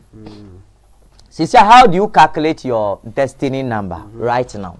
Me person ubia wo ha onsia. Ubia wo ha onsia. So wo ba be kire. Say dey bit me calculate your destiny number. Very good, fantastic. Ubia onsia. Okay. Young fan say obi o wa yewonu on the 5th September 1983. Okay. 5th September 1983. Okay. Obeye de ahu ni angelic number. Obeye de ahu ni angelic number. Inti me pese tiefo no wuti a natural date se na mabonu sa.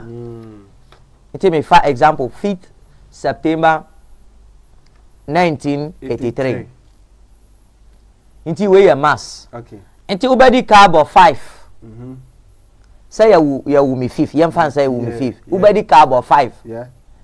Na September no agina 9 so because busum no ye 1 January 1 February 2 nti ube September no be ye no den 9 nti ube ye 5 plus 9 okay nti sisi ayaba o year no ho say ye wu 1983 nti wo ye 5 plus 9 nti udi 1 beka ho ube ye no plus 1 na wo ye no plus 9 now you no plus 8.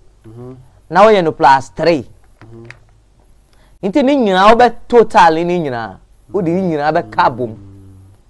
Ya be hwe papa o ye wo no we ni destiny we yo. Ya ni nyina ka be kan. Now u kabom a u ye wo ha won. U kabom a u benya 35. Okay. So 5 plus 9 no. U benya 14. Yes. Plus 1, 15. Plus 9, 24. Plus 8, 32. Plus 3, 35. Okay. Now, when you are 35, now you destiny number. No. Okay. So, you will split 35, no? You will 3 plus 5. So, 8. About 8. So, you are destiny number 8.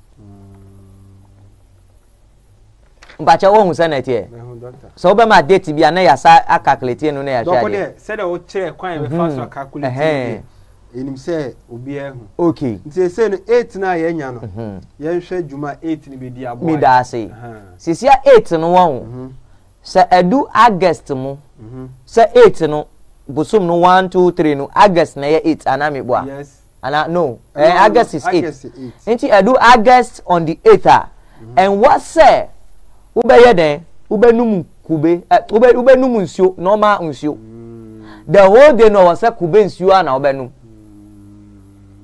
kube nsio na ubenum and mostly no tena devil di nyaye ni say edu those days na omu chaye ade de omu di chaye ni knife scissors black cloth ana atade eye tuntum ana watch sa ana cats okay sa nyama na omudi chair those days no ba ensansa wonni munti ba wo sunsu no modi amo cheki wudie nti so mu be ma wa dia sa ma mi pesa mi brawu kila bobo asia ma cheki wu nti the day amema wa die no mi pesa mi brawu no ma wa die no ma wa that day no on the 8th of that 8 no so nti udi mi ko dro su kra nya juma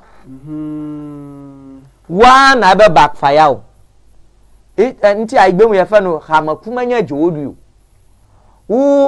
because we time na wako wu a enye mi na maku aigbe mu ye kan sa because ma check wu shebre destiny number na me di ade abe chew nti so wako dro su pe wewu wu be wu life makoye drobi se nya drobi na makoye sana tio.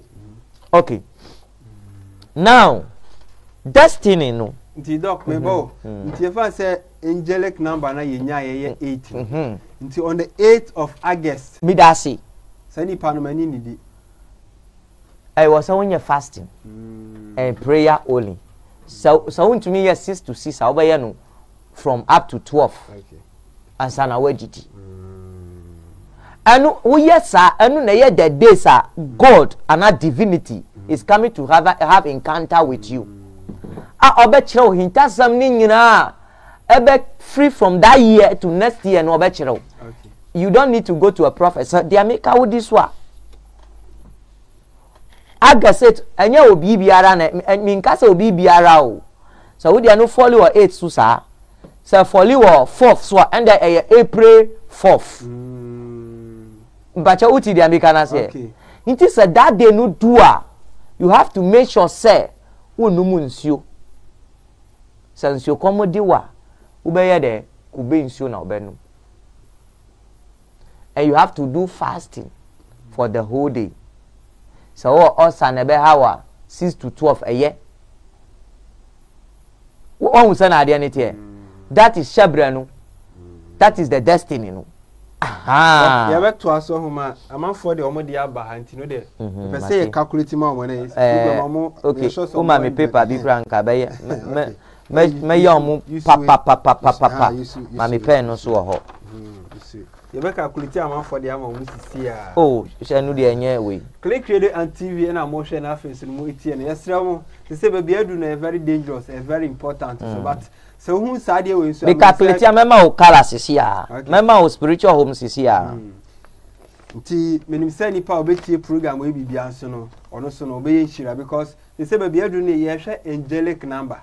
Angelic number. Who side na we will be as obra nyina to betwa mameka messages ne kakra a holy send us no say good evening Click TV, good job, keep it up with the wonderful teachings. And that's enough is Eric Prem. So say good evening Click family, just finished work and watching live from London. Oh London, God bless you. Okay, Ruth, God bless you. I say what about Wednesday ladies too, please? Okay. We'll come now for some mami ya ko say good evening Click TV, this fantastic teaching. Now first Inaki Hernandez. I say okay, well, share enough friends, you know.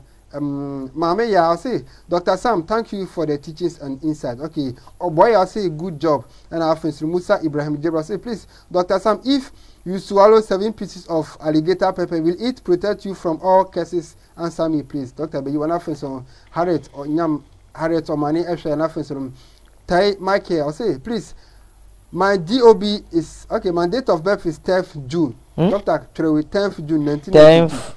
June 1992. Please check mine for me. 10th June 19. Now so I say, good evening, family of Click TV. Now so I say, love your program. You are the best. Is there any solution for white disease about ladies, please? Okay. So Fire Yamson, root now. I say my date of okay, doctor. Okay, so the date we count, my doctor. Whether you ever say we are more true the date of birth say I don't when you can thank I do. Okay, true. You better ni nyina. Okay, true root the number say my date of birth 13th June. 10th June. Back first one no your friend say first date no. Okay. 10th June 1992 no. Anu ya wan. Baba me de bema. Okay, we dey yan to aso say me board date na obe hu ni ye no. Nti my year no awie. Root okay. Check we ma me kwaku antwi manase o say 30th July 1990. 30th July 1990. And I'm a ya say, or say, what you know, and 16th February 1967. Maybe, oh, Debbie. Oh, mean you on answer now. Okay, so 30th July 1990, my year, no. Debbie. 16th February 1967. 16th February 1967. 1967. And after Elizabeth Wilson, 26th April. 26 April 1983. 1983. Now, Mary Ejapoma, 4th June 1983. 4th June 1983. 1983. Now, Vora, I say, let the 16th March 1972. Me book time out. Me we answer. Obey me, Adani. Me we answer na. Ah, okay. Yeah.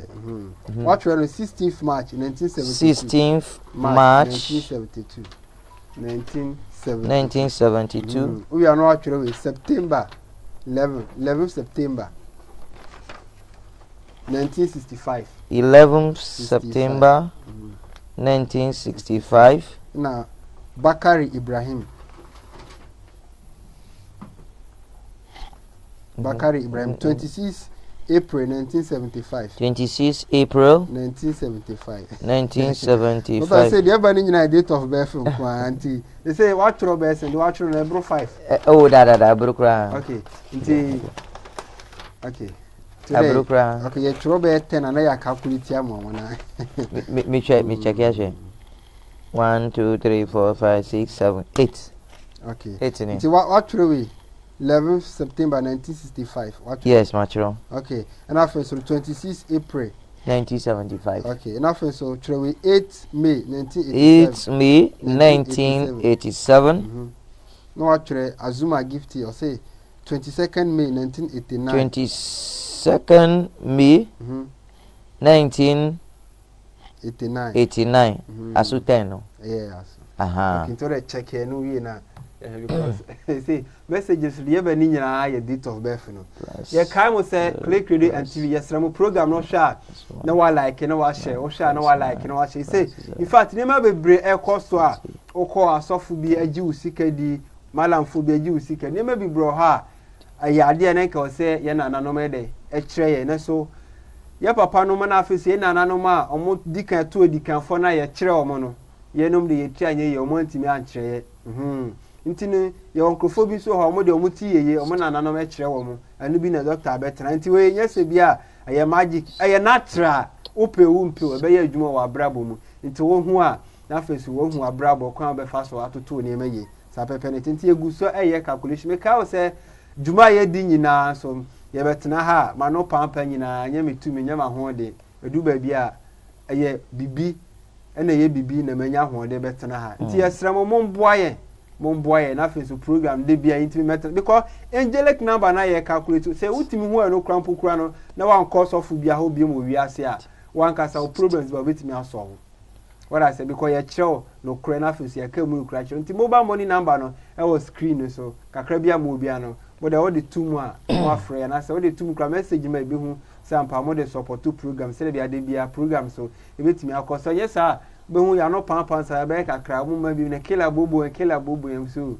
click for say ye ba be won say bibia ntini yesrem momboye na program de bia intimi enfa program doctor egu so ye calculations egu so cause ba me ka say di kan esua aye na na bro akata ho ye magical herb no ye kan wasem bebre ye kan wasem bebre na na bro Mimosa Pudica no ye kan wasem bebre eno kra djuma edi no said the doctor kind of said they would say there or firm waba. They say a fair yaba the natural realm and open womb to be said by Juma wa brabum. Angelic number. Ya chill crime of a fast or be calculate. Aha, anti calculation is when ya fena oko bi was on calculating my dear Modia Banade. You be calculated to donate the amount. Nemo sebia what the banay and Timian calculate ma what. Doctor H. ya crime bit me a fast or calculate. Ye wien so you be send the nina so at to just celebrate one cassa wofia.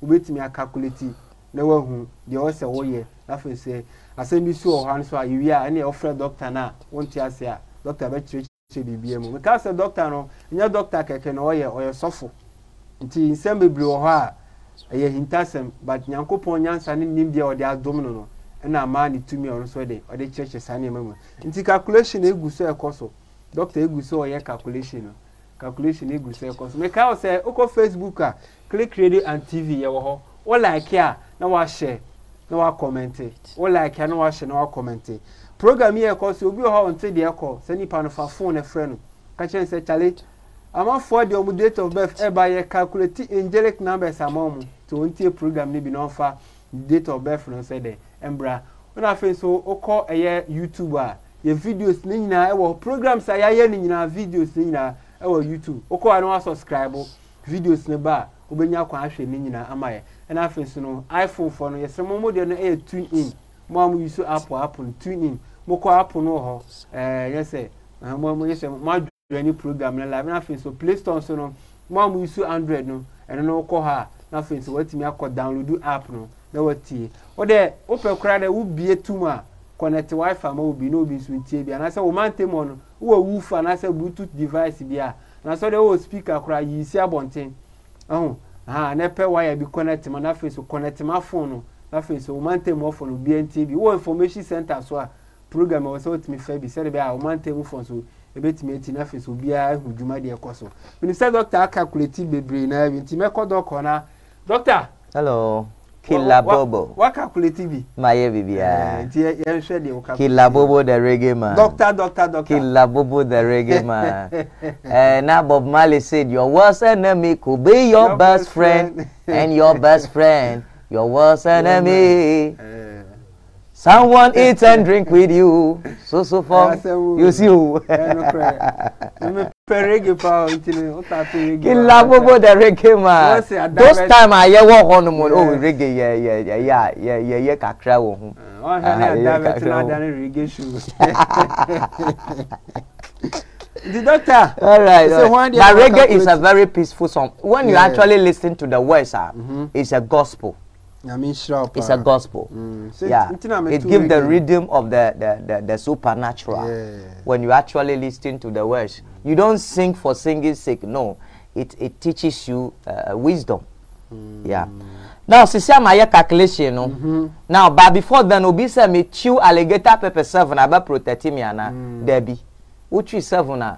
Ube pipe ye de two ye pipe Debbie enya no na make obi a owa sa 2 mi no 7 no onu ube na o wi bi na se o de bi ma wo wi a anu ye den wunya sa 2 mi no enti ye transfer a friend impartation a transfer of spirit enye so be sorry akoto alligator pepper or market na worry na wo si enu anu de bi enu na be ye djuma ba enu na ye medium a sa sunsum no spirit no faso e di ra nipa mu odi ase na obeba so doctor they only need date of birth na obi only need date of birth no problem enu obe seska sa ba no betimi ehu enu obe seska because there are certain things you see when you go to 1 Samuel chapter 9 verse 6 no one go to the man of God empty-handed. You understand when you read about Saul.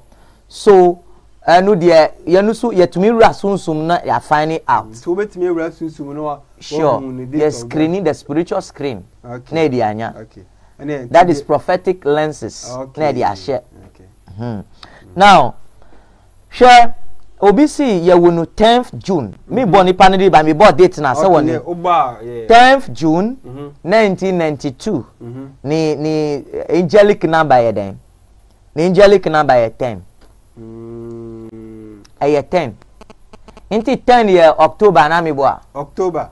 Of 10th October biano you have to do fasting and prayer. You don't need to drink water. No. Only coconut water when you feel tasty. You will say that God, you don't go to prophet. God will reveal every hidden truth, every hidden thing to you through your dreams. Now, if you are doing that, the important aspect of it is that you would, the devil wouldn't be able to penetrate you or to harm you. You understand? And if you have that number, it is a secret number that need not to be revealed or told by anybody. You don't, what's a one country be? Because me nima and I'm proud. Say, yeah, it's a secret number. Now the next one is say 30th July 1990. 30th July 1990. And the angelic number 11. 11.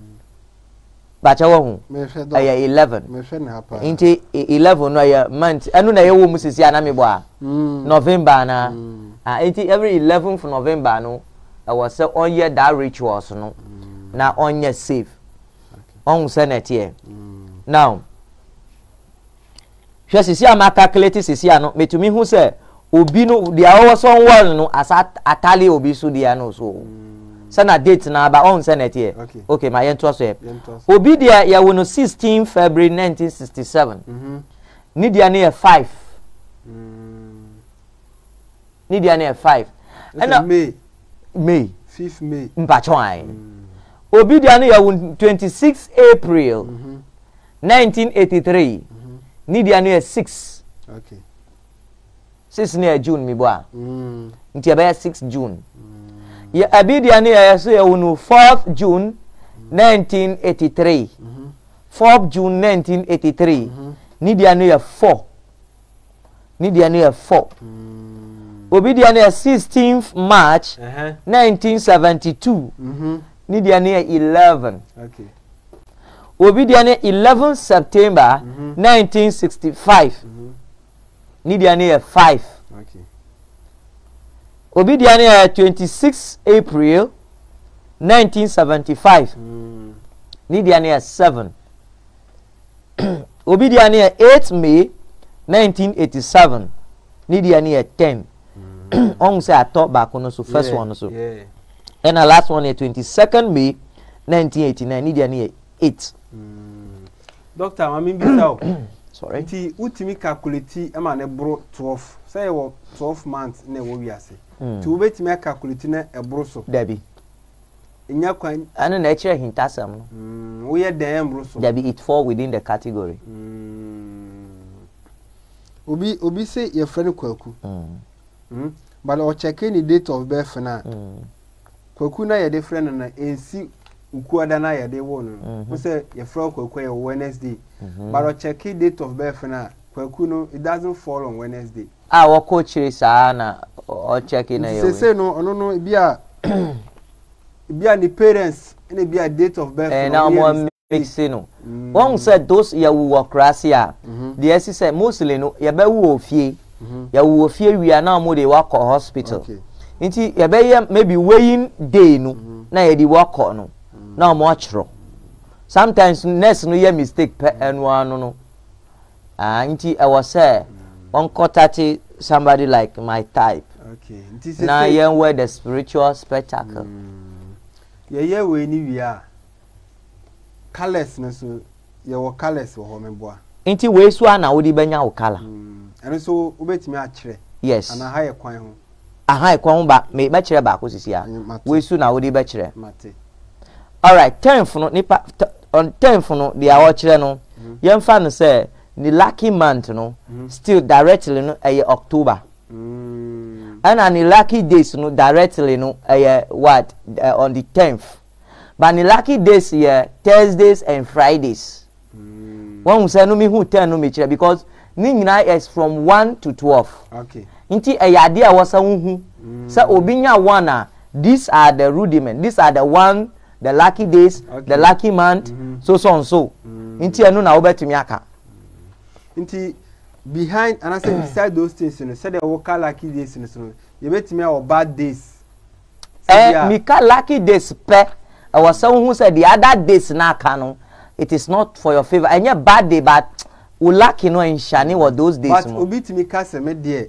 that this particular day nko there the bia say problems ni ma na ninje ho nko na esi abi wo hosa e wo hosa na and no so what is behind that I say bad day no share Monday Tuesday any up to the all the days you know obi wo ho a won say ya wo no Monday there are some days bi wo ho ya wo bi so wo maybe Friday mu wo juma mu you don't agree to each other yes nti day bi no omo nhia nti say wo lucky days abeto yem fan say Tuesday na Tuesday ni Thursday omo nhia adu Thursday wo say udi sa yawo wo fight sa yawo no mpacha wuti ase because who there will start no our Tuesday na Tuesday ni Thursday su omo nhia nti adu ho ayesa by your day be to say Monday there it move with all the days okay nti so we start your Monday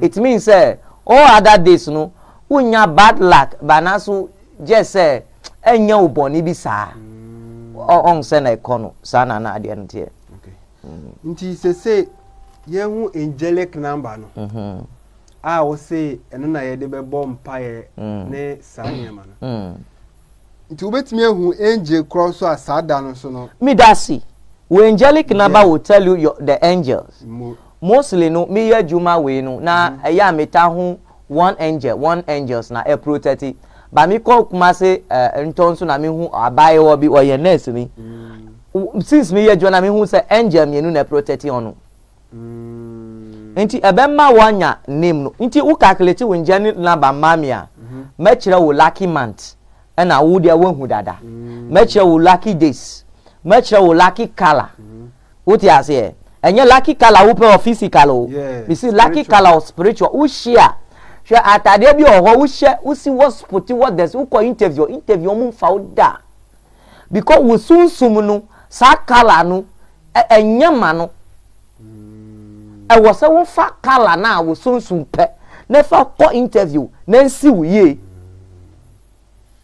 nti ye wo colors aye pe e wo sunsum now metro spiritual home as I'm saying no and I made Abraham aye ho and I remember wo spiritual name su okay you first say killer bobo na wo ma media amount but who was spiritual name nya media amount dada ama obi aho Jacob was spiritual name until angel now be catch and say your friend was Israel. Okay.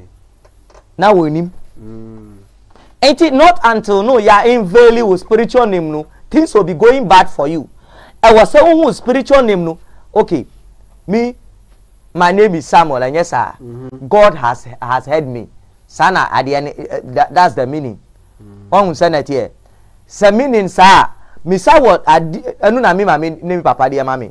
But me say what different from I was sunsum enu na nyame dia tag me I was sami hu sa sunsum name no na me hu ni meaning no o dia say ti say jabeta eye yaw mpacha wuti sa de no nti I was say hu sunsum name obia was the sunsum name obia we dia ye physical na oba na wo ma me dia ma ba wo beba no ya label number 1 number 2 any ya tag you any the name backing you mpache hu dia make na say eye hinta sampa enti hu sunsum name na what is the meaning that is what you have to look for say meaning ne your papa wo be hu say your born ebe hu unya hu name na pa na wo su ya bia wo su no eye hinta sam now wo kala wo be she ene nipa awosan wa no you don't just marry anybody at all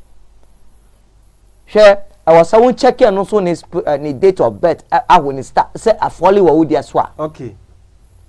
Permia that is your rip. And I will don't pay me say we no. Unfe pardon. Me that say. Now you know. Inti na Mrs. Sisi and me yellow man who 2 pegs sisi ah. Yo yes sisi ano. Wa anya ni ba ko ni one ha. Say one who say na tie. One way ni way. Way ni way. Me bo a. Way ni way afa. Okay, we share we. No, mienu. We ni we afa. Na we ni we so afa. One son na ababonite. Enti wo ko so for was on ba miensa. 1 5 no so. 10 afa, 11 afa, 7 afa, na 5 so afa. Okay. Ebia baby omo ye call no cry ye different places so. But on side maybe obi cry Germany. And I'll be your caswa. Banana data befa on him no only who. Obey the hour no. Inti was someone who said there be nipa was a mean one in ye. Inti through that no so be ba kwanso a boyfriend or girlfriend who we na who said there be and you star. Wow. Yes sir.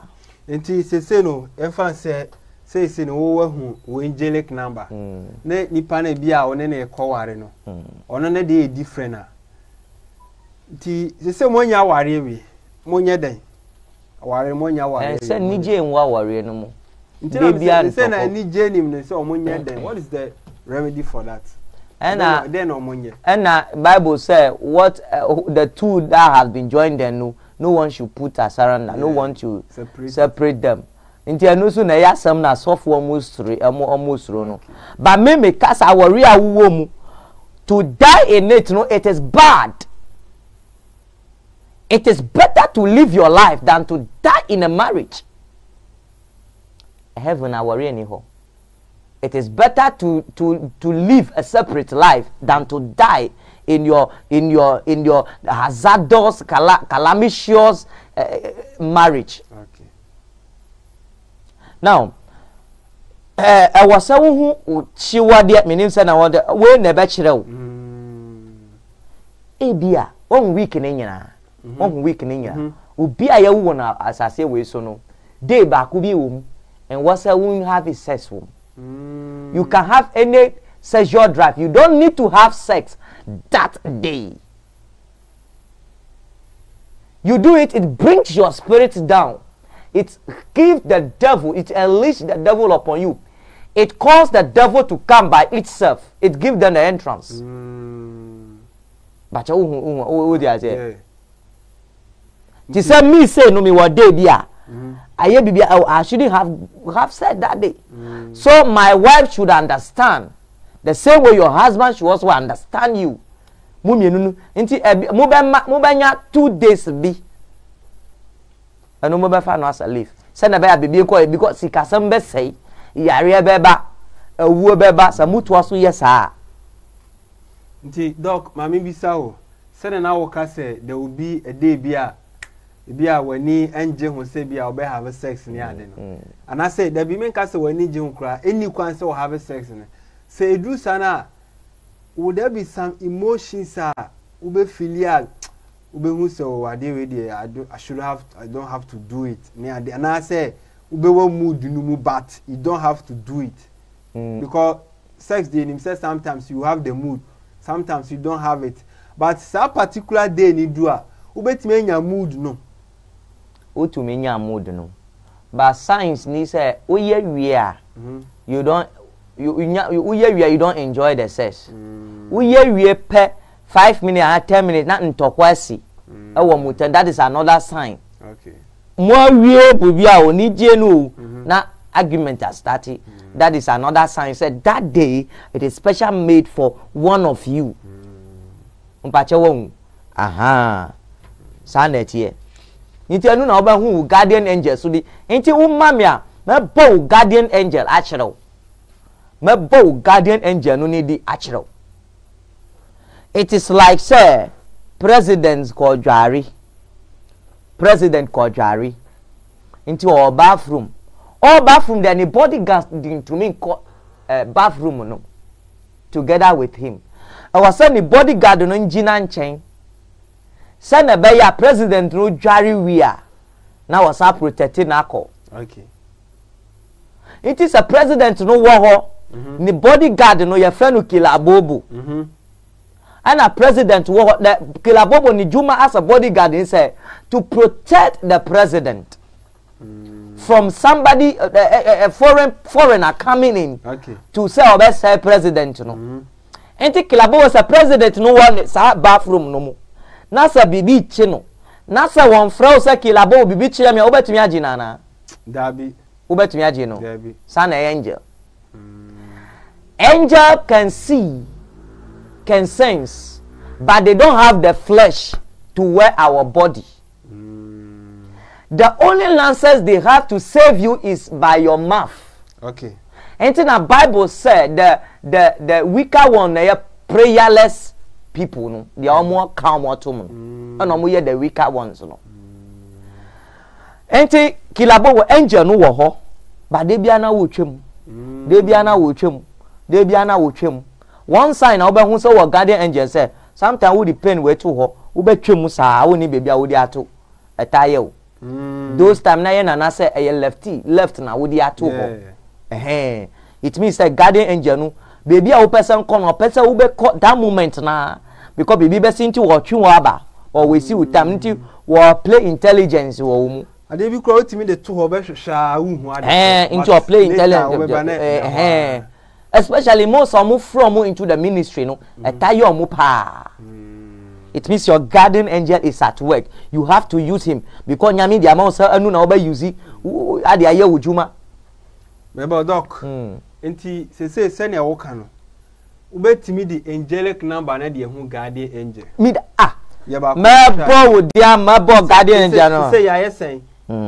Ya ye be 5 mboa. Bamika secret never mu say guardian angel will not be known by anybody than individual. Okay. Because individual and so for now or revealing no on pe. Woman make and what say the more people knows no, the more guardian angel na you weak. The more guardian angel na we weak. Okay. Obi betumi agina so. Nti guardian angel no obo sa guardian angel no a anu na e wo sunsuma ebewura ebeba na wasa nipa no. Nti guardian angel no obo nti me juma we me yema wa me ye fe na ma tapia mo with date of birth guardian angel with color everything.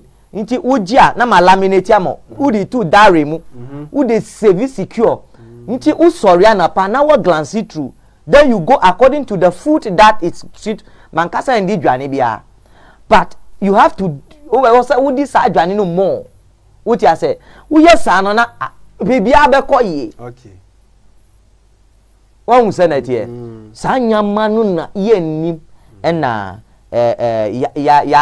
ya ka echi sa no kila bobo question no guardian angel ni din de ha ye kwan ho serious wo kwan wo ba mencha is between you and I even your mother shouldn't know because mama so woni de I was a wunhu you should know it why should you know it wo koso hwemu a na wo bonedi pap wo be you free oh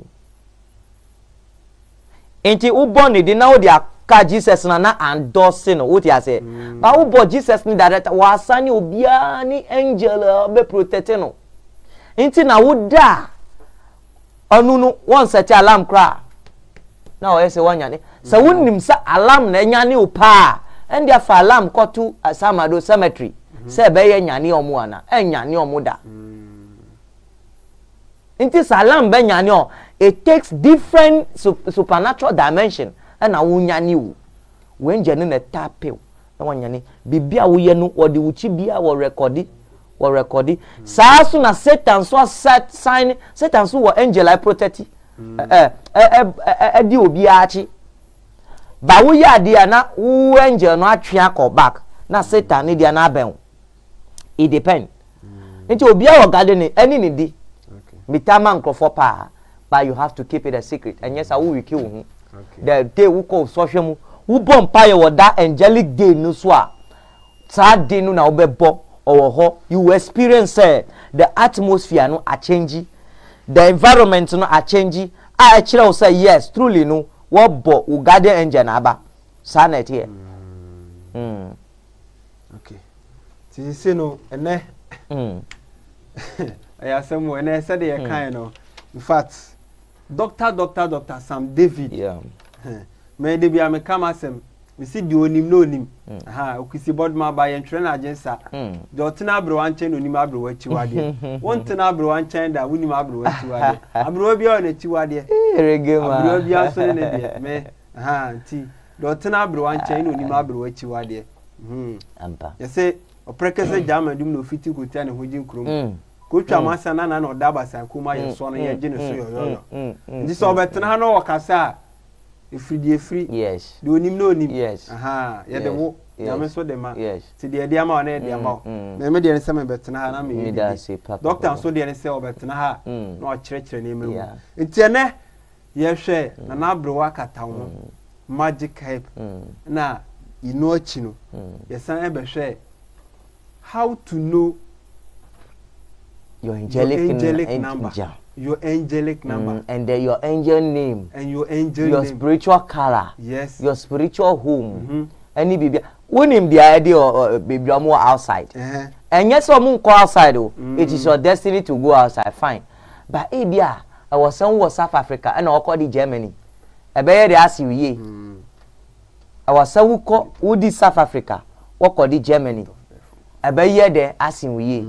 Yes, sir. On Senate, okay. Yes, sir. Dog na number now I can so color and so winti mean cabin to color. We move color. No a secret. Oh, the winning a secret boom. They are Canadian winning a secret. It's a personal way be was a okay. He says, "I make pam shebre no. I will shebre. I was so holding this egg." Okay, yes, okay. Doctor, mama, Bobo, me and Sebi can on a calculate, mama. Okay. Message is sent by neighbor. Okay. Nana Kwame, I say 9 September 1983. 9 September 1983. 1983. And 26 April 1983. 26 April 1983. And 24th December. 24th December 1980. 1980. We so I'm coming to be counter. Okay. Yeah, some. Okay. We say I'm a pastor, but my husband is disturbing me a lot. Help me, please. The lady is a pastor. The Yeah, husband is you know, ladies being a pastor has those kind of this thing, and she needs anointing to control the husband. Seriously. And your anointing to do the work. And you know, make see, Bibia journalism, Juma one. Anointing womb. Okay. You understand? David, anointing. Okay. And also, but what you say to control and curtail the husband. And yes, on you, Jimmy, Debbie. And yes, my uncle drew so no man be said, Fakoshin, the Johnny Moody, Debbie. Ah, Debbie, and you. Yeah, my prophet, be chichiri a crew, be a new boom so that the peace could reign. Yamisu yebi pa. Okay. Doc, calculate we, mammy. Member. 14th August. 14th August. 1987. 1987. Yeah. Okay. And after 12th July 1990. 12th July. July 1980. 1980. Okay. And we are free for 18th October and quite now the buy you the aka 1 Francis so come my actual with the number.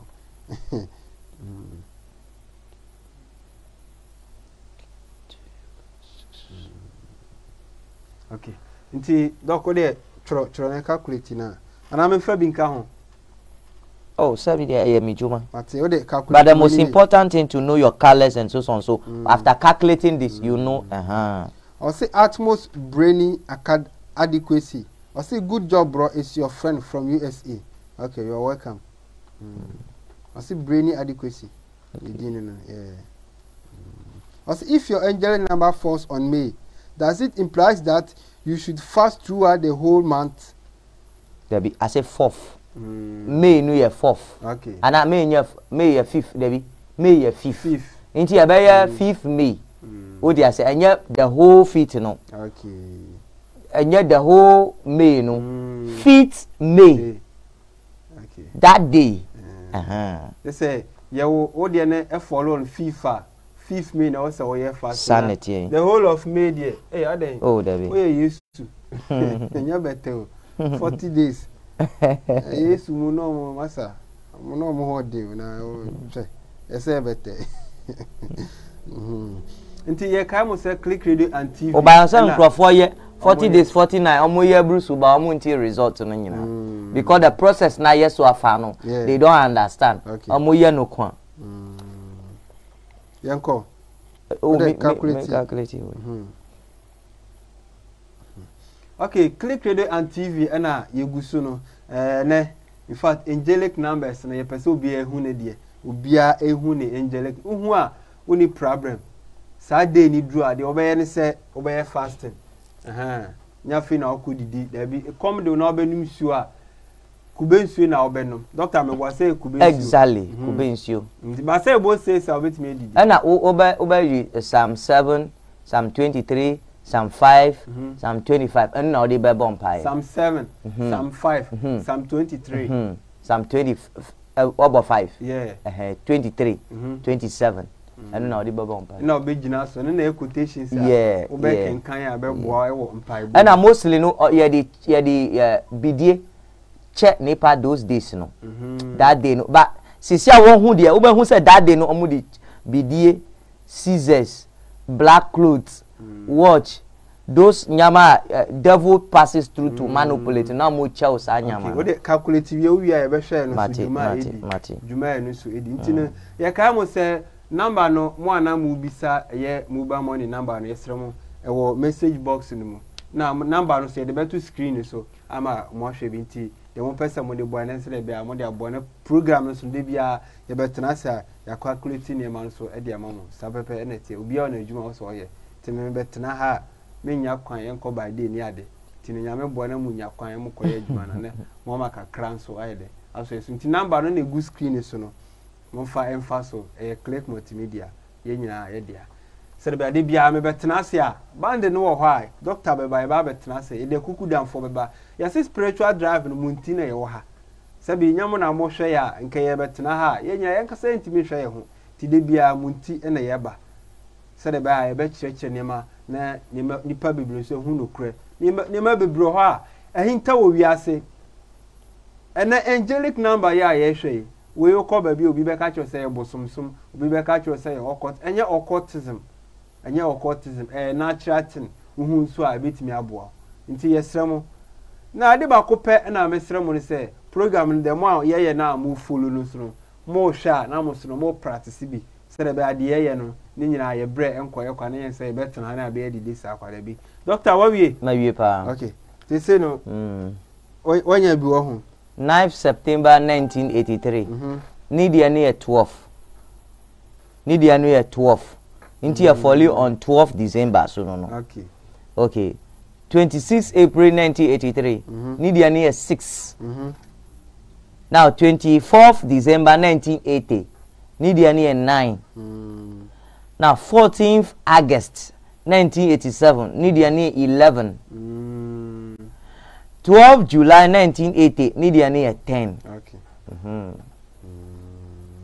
at them USA some can you sort here okay wow oh brother Adam I think sir is one of the security service for USA okay oh yeah I say doc my husband wants me to stop the work help me pastoral work okay the husband need deliverance he need a touch he need a touch because she cannot stop it is the call of God she cannot stop yeah she cannot stop doctor say say ye be ko nti me pese o san e kire say dey betimi calculate angelic number no okay because bi o ha wan hwe nti o dey san kire mu mame okay adia ne say a addition of numbers or addend of numbers so if I say you on the 5th me di ba kwa example 5th September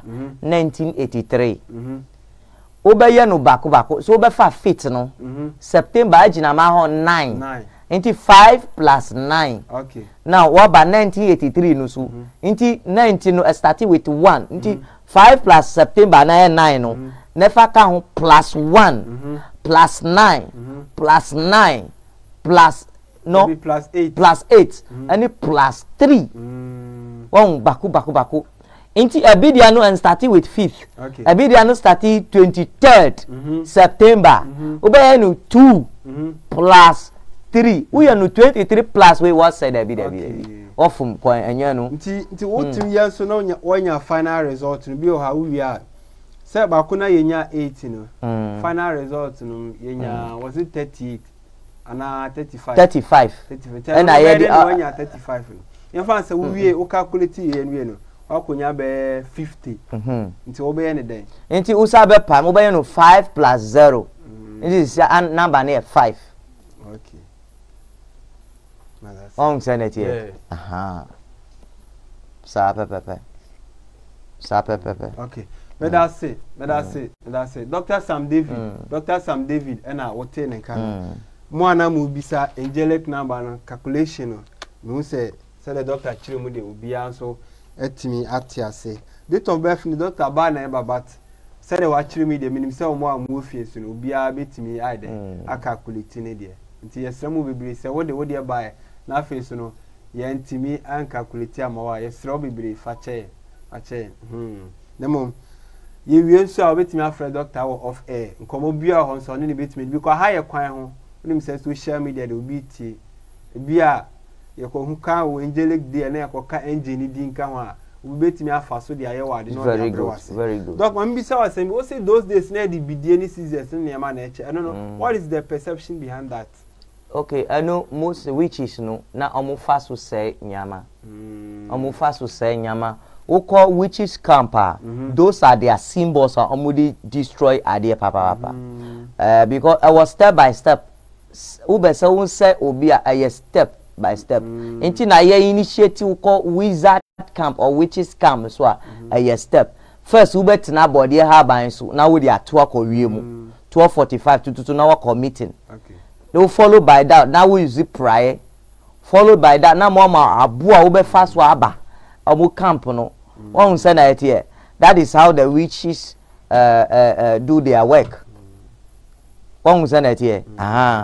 Inti na mostly no who say 12:45 pepe na krama po wo because one who say akoso na why dwane 6 o'clock and 8 o'clock na onu so be di do mpenu akoso na obo naked na wotena body ha ban so na wo to kowiem enti mostly no body ha ban awo fie no hwe sa fie no nyama asisi wo mu fie nipa omuko afie fufrobu na omofa prayer old prayer asa called the other house no hwade asi omuso.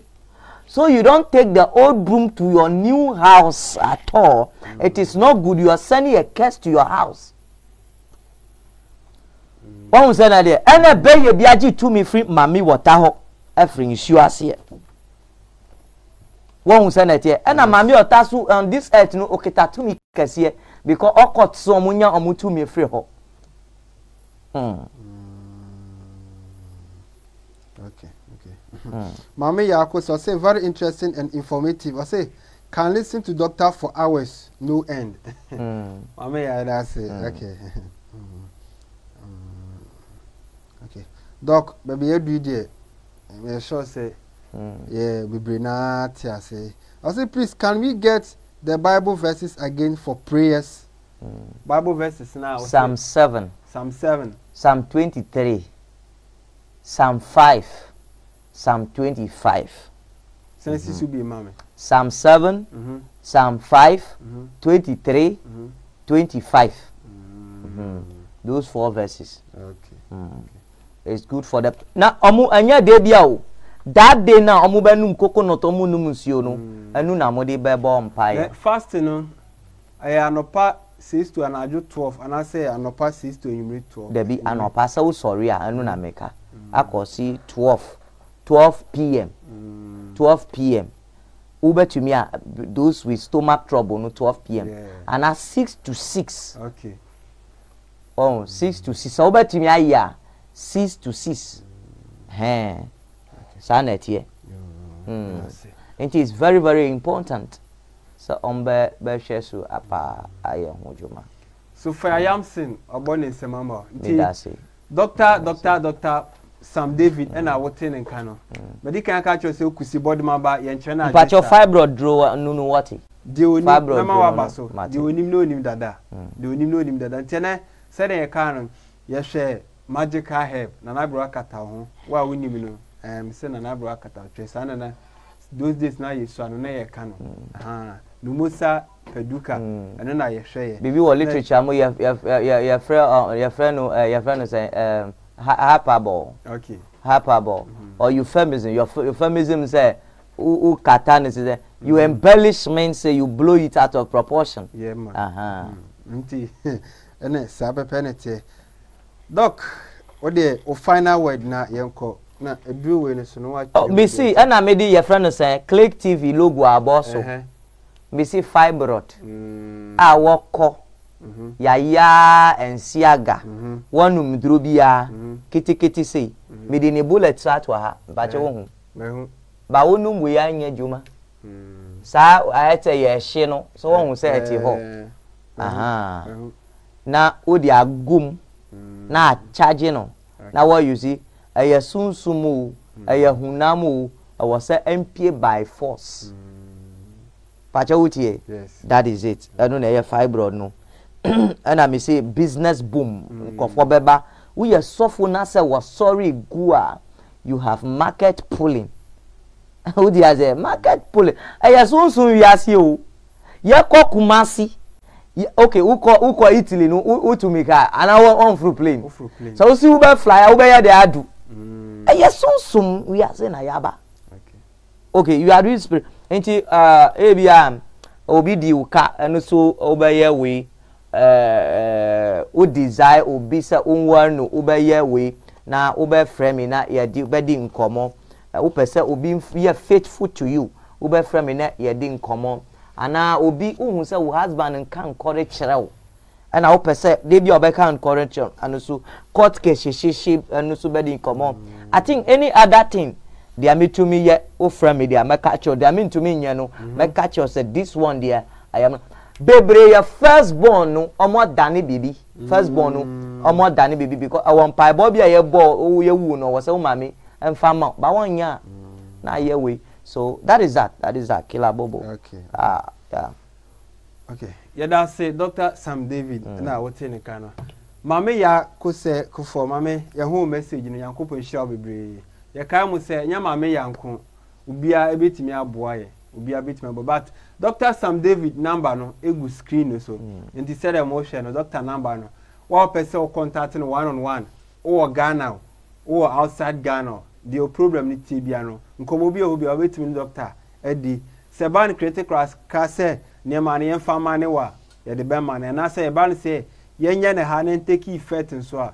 ebetimi aye ama bibia nso aye kama sabepe enete killer bobo me fa kwan we so ada me lovers the omope masem said they should call Click TV producer no so that say na wo kasa omo forward bibi no na monye bi show we say na mebe ya omo be hu say we no ma be ye no ma fa ma che se ba eja tom carpet ni nya bibi ahyewa ha ana killer bobo me bo a omo say ne sika na mo fa oh brother Sami be say anyway fasisa carpet fufro na enyefe ye da nyame ase okay amanfo guse bisa questions be brave but ye pomacho be brave okay who say ye the bread na ye adwuma ntini say question by na say wo send with date of birth by na ye ntimi anhwa ye pomacho be brave fa che ya tre procedure nti wan kasa no obetimi calculate no hu angelic number na amanfo so bisa colors no colors me say aha ye kwan ho obi hu colors sia obetimi de di ubone sure enti the best thing is say what the one kasa no